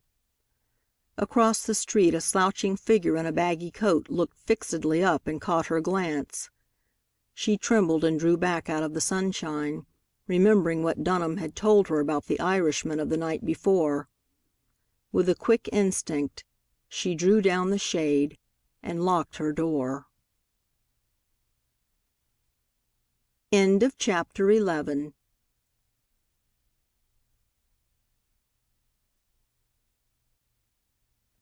The rubbered feet across the way hurried their owner into the cigar store in front of which he had been standing, and where he had a good view of the YWCA building. He flung down some change and demanded the use of the telephone. Then, with one eye on the opposite doorway, he called up a number and delivered his message. "I've treed me bird. She's in a room all right at the YWCA place, for I seed her at the winder. She come with a fine gentleman, but he's gone now and she's like to stay a spell. You'd best come at once. All right. Hurry up." He hung up the telephone receiver and hurried back to his post in front of the big entrance. Meanwhile, the bride-elect upstairs, with happy heart and trembling fingers, was putting on her own beautiful garments once more, and arranging the waves of lovely hair in their old accustomed way. Tryon Dunham's plans were well laid. He first called up his friend the minister and told him to be ready, then a florist not far from the church, then a large department store where he had spent some time that morning. "Is that Mr. Hunter, head of the fur department? Mr. Hunter, this is Mr. Dunham. You remember our conversation this morning? Kindly send the coat and hat I selected to the YWCA building at once. Yes, just send them to the office. You remember it was to be COD, and I showed you my certified check this morning. It's all right, is it? How long will it take you to get it there? All right. Have the boy wait if I'm not there. Good bye." His next move was to order a carriage and have it stop at the florist's on the way. That done, he consulted his watch. 17 minutes of his precious half hour were gone. With nervous haste he went into a telephone booth and called up his own home on the long distance. To his relief, his mother answered. "Is that you, Mother? This is Tryon. Are you all well? That's good. Yes, I'm in Chicago, but will be home soon. Mother, I've something to tell you that may startle you, though there is nothing to make you sad. You have known that there was something on my mind for some time." He paused for the murmur of assent. He knew how his mother was looking, even though he could not see her, that set look of being ready for anything. He wanted to spare her as much as possible, so he hastened on. "You remember speaking to me about the ring I wore?" "Tryon, are you engaged?" There was a sharp anxiety in the tone as it came through the hundreds of miles of space. "One better. Mother, I'm just about to be married." "My son, what have you done? Don't forget the honorable name you bear." "No, Mother, I don't forget. She's fine and beautiful and sweet. You will love her, and our world will fall at her feet." "But who is she? You must remember that love is very blind. Tryon, you must come home at once. I shall die if you disgrace us all. Don't do anything to spoil our lives. I know it is something dreadful, or you would not do it in such haste." "Nothing of the kind, Mother. Can't you trust me? Let me explain. She is alone, and legal circumstances, which it would take too long for me to explain over the 'phone, have made it desirable for her to have my immediate protection. We are going at once to Edwin Twinnell's church, and he will marry us. It is all arranged, but I felt that you ought to be told beforehand. We shall probably take the night express for home. Tell Cornelia that I shall expect congratulations telegraphed to the hotel here inside of 2 hours." "But, Tryon, what will our friends think? It is most extraordinary. How can you manage about announcements?" "Bother the red tape, Mother. What difference does that make? Put it in the society column if you want to." "But, Tryon, we do not want to be conspicuous." "Well, Mother, I'm not going to put off my wedding at the last minute for a matter of some bits of pasteboard. I'll do any reasonable thing to please you, but not that." "Couldn't you get a chaperone for her and bring her on to me? Then we could plan the wedding at our leisure." "Impossible, Mother. In the first place, she never would consent. Really, I cannot talk any more about it. I must go at once or I shall be late. Tell me you will love her for my sake until you love her for your own." "Tryon, you always were unreasonable. Suppose you have the cards engraved at once, and I will telegraph our list to the engraver if you will give me his address. If you prefer, you can get them engraved and sent out from there. That will keep tongues still." "All right, I'll do it. I'll have the engraver telegraph his address to you within 2 hours. Have your list ready. And, Mother, don't worry. She's all right. You couldn't have chosen better yourself. Say you will love her, Mother dear." "Oh, I suppose I'll try," sighed the wires disconsolately. "But I never thought you would be married in such a way. Why, you haven't even told me who she is." "She's all right, Mother. Good family and all. I really must hurry." "But what is her name, Tryon?" "Say, Mother, I really must go. Ask Mrs. Parker Bowman what she thinks of her. Good bye. Cheer up. It'll be all right." "But, Tryon, her name?" The receiver was hung up with a click, and Dunham looked at his watch nervously. In 2 minutes his half hour would be up, yet he must let Judge Blackwell know. Perhaps he could still catch him at the office. He sometimes stayed downtown late. Dunham rang up the office. The judge was still there, and in a moment his cheery voice was heard ringing out. "Hello?" "Hello, Judge. Is that you? This is Dunham. Chicago. Yes, the business is all done, and I'm ready to come home, but I want to give you a bit of news. Do you remember the young woman who dined with us at Mrs. Bowman's and played the piano so well? Yes, the night I met you. Well, you half guessed that night how it was with us, I think. And now she is here, and we are to be married at once, before I return. I am just about to go to the church, but I wanted your blessing first." "Blessings and congratulations on you both," came in a hearty voice over the phone. "Tell her she shall be at once taken into the firm as chief consultant on condition that she plays for me whenever I ask her." A great gladness entered the young man's heart as he again hung up the receiver, at this glimpse into the bright vista of future possibilities. He hurried into the street, forgetful of engravers. The half hour was up and 1 minute over. In the meantime, the girl had slipped into her own garments once more with a relief and joy she could scarcely believe were her own. Had it all been an ugly dream, this life she had been living for the past few months, and was she going back now to rest and peace and real life? Nay, not going back, but going forward. The sweet color came into her beautiful face at thought of the one who, though not knowing her, yet had loved her enough to take her as she was, and lift her out of her trouble. It was like the most romantic of fairy tales, this unexpected lover and the joy that had come to her. How had it happened to her quiet, conventional life? Ah, it was good and dear, whatever it was.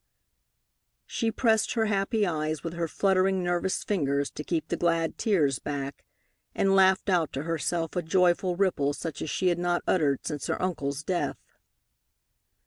A knock at the door brought her back to realities again. Her heart throbbed wildly.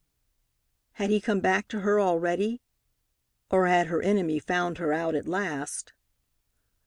Tryon Dunham hurried up the steps of the Y.W.C.A. building, nearly knocking over a baggy individual in rubbers who was lurking in the entrance.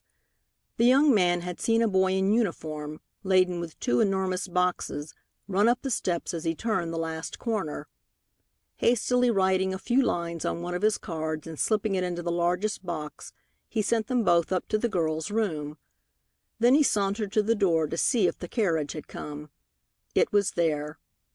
He glanced inside to see if his orders about flowers had been fulfilled, and spoke a few words of direction to the driver.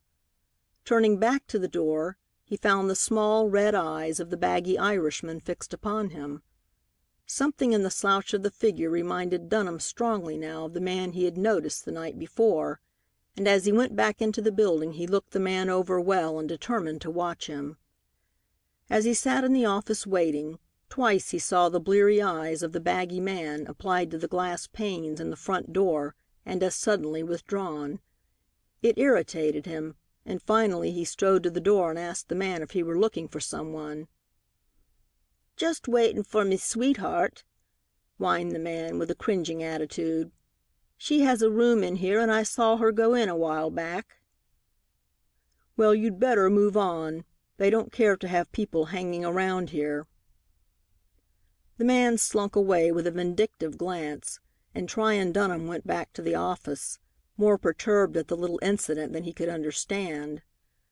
Upstairs the girl had dared to open her door and had been relieved to find the elevator boy there with the 2 boxes. "The gentleman's below, and he says he'll wait, and he sent these up," said the boy, depositing his burden and hurrying away.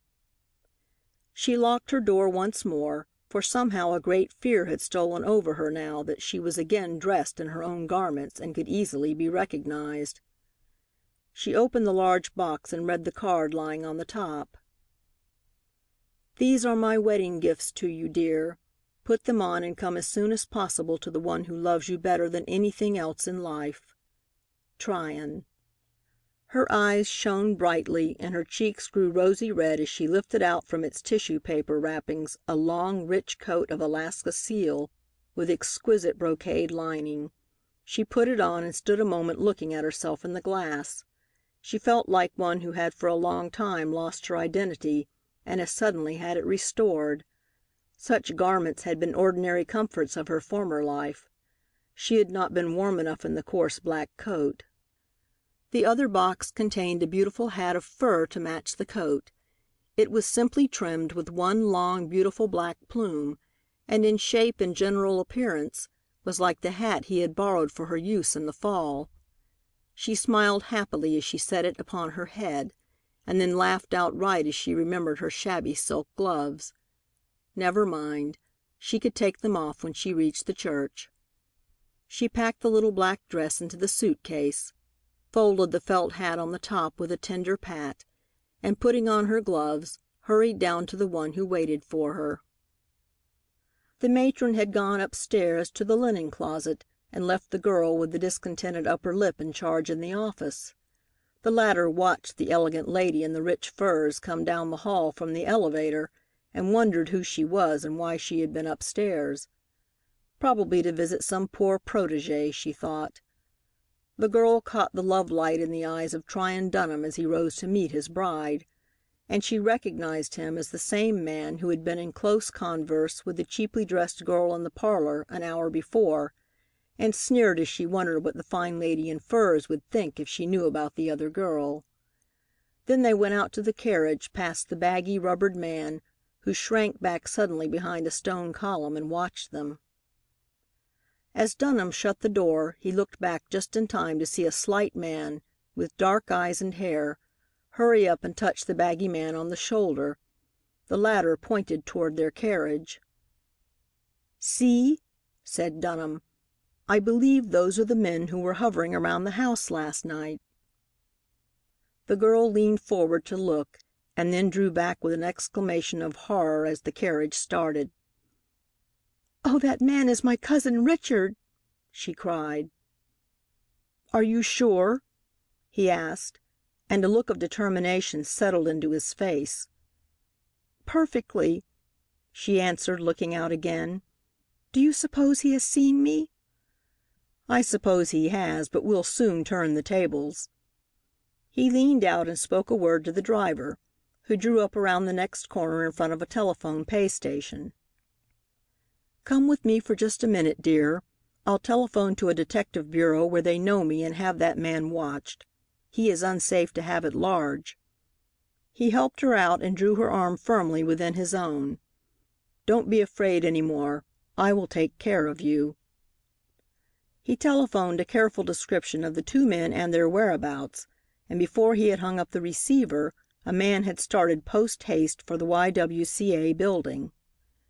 Then Tryon Dunham put the girl tenderly into the carriage, and to divert her attention he opened the box of flowers and put a great sheaf of white roses and lilies of the valley into the little gloved hands. Then, taking her in his arms for the first time, he kissed her. He noticed the shabby gloves, and putting his hand in his breast pocket, drew out the white gloves she had worn before, saying, "See, I have carried them there ever since you sent them back. My sister never asked for them. I kept them for your sake." The color had come back into her cheeks when they reached the church, and he thought her a beautiful bride as he led her into the dim aisle. Some one up in the choir loft was playing the wedding march, and the minister's wife and young daughter sat waiting to witness the ceremony. The minister met them at the door with a welcoming smile and handshake, and led them forward. As the music hushed for the words of the ceremony, he leaned forward to the young man and whispered, "I neglected to ask you her name, Tryon." "Oh, yes." The young man paused in his dilemma and looked for an instant at the sweet face of the girl beside him, but he could not let his friend see that he did not know the name of his wife-to-be, and with quick thought he answered, "Mary." The ceremony proceeded, and the minister's voice sounded out solemnly in the empty church. "Do you, Tryon, take this woman whom you hold by the hand to be your lawful wedded wife?" The young man's fingers held the timid hand of the woman firmly as he answered, "I do." "Do you, Mary, take this man?" came the next question, and the girl looked up with clear eyes and said, "I do." Then the minister's wife, who knew and prized Tryon Dunham's friendship, said to herself, "It's all right. She loves him."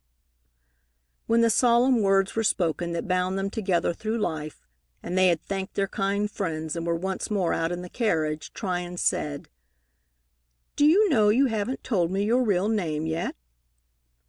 She laughed happily as the carriage started on its way and answered, "Why, it is Mary." As the carriage rounded the first corner beyond the church, two breathless individuals hurried up from the other direction.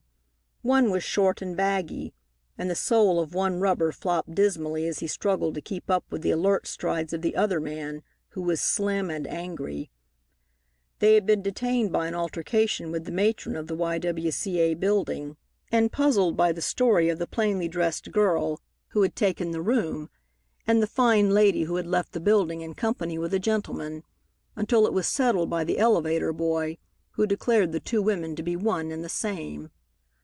A moment later a man in citizen's clothing, who had keen eyes and who was riding a motorcycle, rounded the corner and puffed placidly along near the two. He appeared to be looking at the numbers on the other side of the street, but he heard every word that they said as they caught sight of the disappearing carriage and hurried after it. He had been standing in the entrance of the Y.W.C.A. building, an apparently careless observer, while the elevator boy gave his evidence. The motorcycle shot ahead a few rods, past the carriage, and discovered by a keen glance who were the occupants. Then it rounded the block and came almost up to the two pursuers again. When the carriage stopped at the side entrance of a hotel, the man on the motorcycle was ahead of the pursuers and discovered it first, long enough to see the two get out and go up the marble steps. The carriage was driving away when the thin man came in sight, with the baggy man struggling along half a block behind, his padded feet coming down in heavy, dragging thuds, like a St. Bernard dog in bedroom slippers. One glimpse the pursuers had of their prey as the elevator shot upward. They managed to evade the hotel authorities and get up the wide staircase without observation.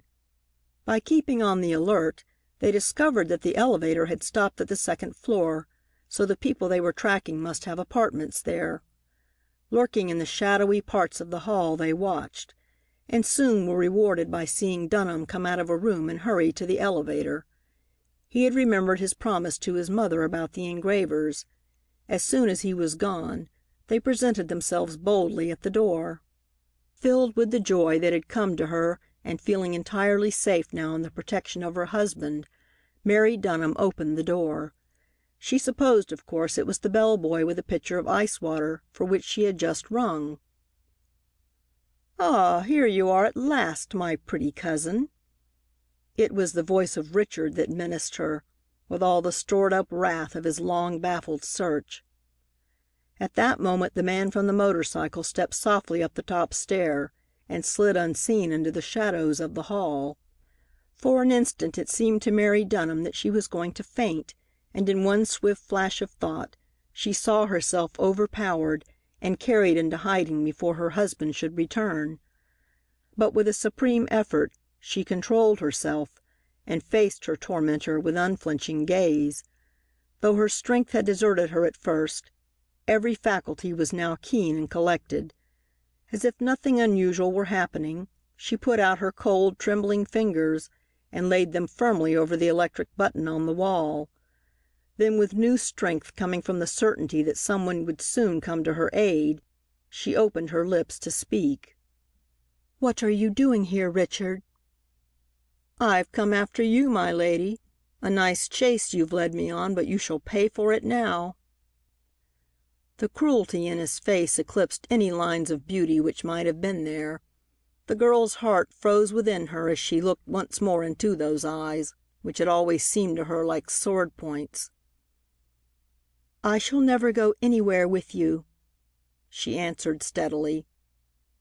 He seized her delicate wrist roughly, twisting it with the old wrench with which he had tormented her in their childhood days. None of them saw the stranger who was quietly walking down the hall toward them. "Will you go peaceably, or shall I have to gag and bind you?" said Richard. "Choose quickly. I'm in no mood to trifle with you any longer." Although he hurt her wrist cruelly, she threw herself back from him, and with her other hand pressed still harder against the electric button. The bell was ringing furiously down in the office, but the walls were thick and the halls lofty. It could not be heard above. "Catch that other hand, Mike," commanded Richard, "and stuff this in her mouth while I tie her hands behind her back." It was then that Mary screamed. The man in the shadow stepped up behind and said in a low voice, "What does all this mean?" The two men, startled, dropped the girl's hands for the instant. Then Richard, white with anger at this interference, answered insolently, "It means that this girl's an escaped lunatic and we're sent to take her back. She's dangerous, so you'd better keep out of the way." Then Mary Dunham's voice, clear and penetrating, rang through the halls. "Tryon! Tryon! Come quick! Help! Help!" As if in answer to her call, the elevator shot up to the second floor, and Tryon Dunham stepped out in time to see the two men snatch Mary's hands again and attempt to bind them behind her back. In an instant he had seized Richard by the collar and landed him on the hall carpet, while a well-directed blow sent the flabby Irishman sprawling at the feet of the detective, who promptly sat on him and pinioned his arms behind him. "How dare you lay a finger upon this lady?" said Tryon Dunham as he stepped to the side of his wife and put a strong arm around her, where she stood white and frightened in the doorway. No one had noticed that the bellboy had come to the head of the stairs and received a quiet order from the detective. In sudden fear, the discomfited Richard arose and attempted to bluff the stranger who had so unwarrantly interfered just as his fingers were about to close over the golden treasure of his cousin's fortune. "Indeed, sir, you wholly misunderstand the situation," he said to Dunham with an air of injured innocence, "though perhaps you can scarcely be blamed. This girl is an escaped lunatic. We have been searching for her for days and have just traced her. It is our business to take her back at once. Her friends are in great distress about her. Moreover, she is dangerous and a menace to every guest in this house. She has several times attempted murder." "Stop!" roared Dunham in a thunderous voice of righteous anger. "She is my wife, and you are her cousin. I know all about your plot to shut her up in an insane asylum and steal her fortune. I have found you sooner than I expected, and I intend to see that the law takes its full course with you." Two policemen now arrived on the scene, with a number of eager bellboys and porters in their wake, ready to take part in the excitement. Richard had turned deadly white at the words, "She is my wife." It was the death knell of his hopes of securing the fortune for which he had not hesitated to sacrifice every particle of moral principle. When he turned and saw impending retribution in the shape of the two stalwart representatives of the law, a look of cunning came into his face, and with one swift motion he turned to flee up the staircase close at hand. "Not much you don't," said an enterprising bellboy, flinging himself in the way and tripping up the scoundrel in his flight. The policemen were upon him, and had him handcuffed in an instant. The Irishman now began to protest that he was but an innocent tool, hired to help discover the whereabouts of an escaped lunatic, as he supposed. He was walked off to the patrol wagon without further ceremony. It was all over in a few minutes. The elevator carried off the detective, the policeman, and their two prisoners. The door closed behind Dunham and his bride, and the curious guests who had peered out, alarmed by the uproar, saw nothing but a few bellboys standing in the hall, describing to one another the scene as they had witnessed it. "He stood here and I stood right there," said one, "and the policeman, he come." The guests could not find out just what had happened, but supposed there had been an attempted robbery, and retired behind locked doors to see that their jewels were safely hidden. Dunham drew the trembling girl into his arms and tried to soothe her. The tears rained down the white cheeks as her head lay upon his breast, and he kissed them away. "Oh," she sobbed, shuddering, "if you had not come! It was terrible, terrible! I believe he would have killed me rather than have let me go again." Gradually his tender ministrations calmed her, but she turned troubled eyes to his face. "You do not know yet that I am all I say. You have nothing to prove it. Of course, by and by, when I can get to my guardians, and with your help, perhaps, make them understand, you will know. But I don't see how you can trust me till then." For answer he brought his hand up in front of her face and turned the flashing diamond, her diamond, so that its glory caught the single ray of setting sun that filtered into the hotel window. "See, darling," he said, "it is your ring. I have worn it ever since as an outward sign that I trusted you." "You are taking me on trust, though, in spite of all you say, and it is beautiful." He laid his lips against hers. "Yes," he said, "it is beautiful, and it is best." It was very still in the room for a moment, while she nestled close to him and his eyes drank in the sweetness of her face. "See," said he, taking a tiny velvet case from his pocket and touching the spring that opened it. "I have amused myself finding a mate to your stone. I thought perhaps you would let me wear your ring always, while you wear mine." He lifted the jewel from its white velvet bed and showed her the inscription inside, "Mary, from Tryon." Then he slipped it on her finger to guard the wedding ring he had given her at the church. His arm that encircled her clasped her left wrist, and the two diamonds flashed side by side. The last gleam of the setting sun, ere it vanished behind the tall buildings on the west, glanced in and blazed the gems into tangled beams of glory, darting out in many-colored prisms to light the vision of the future of the man and the woman. He bent and kissed her again, and their eyes met like other jewels, in which gleamed the glory of their love and trust. End of Chapter 12. End of The Mystery of Mary by Grace Livingston Hill. Recording by Lee Ann Howlett.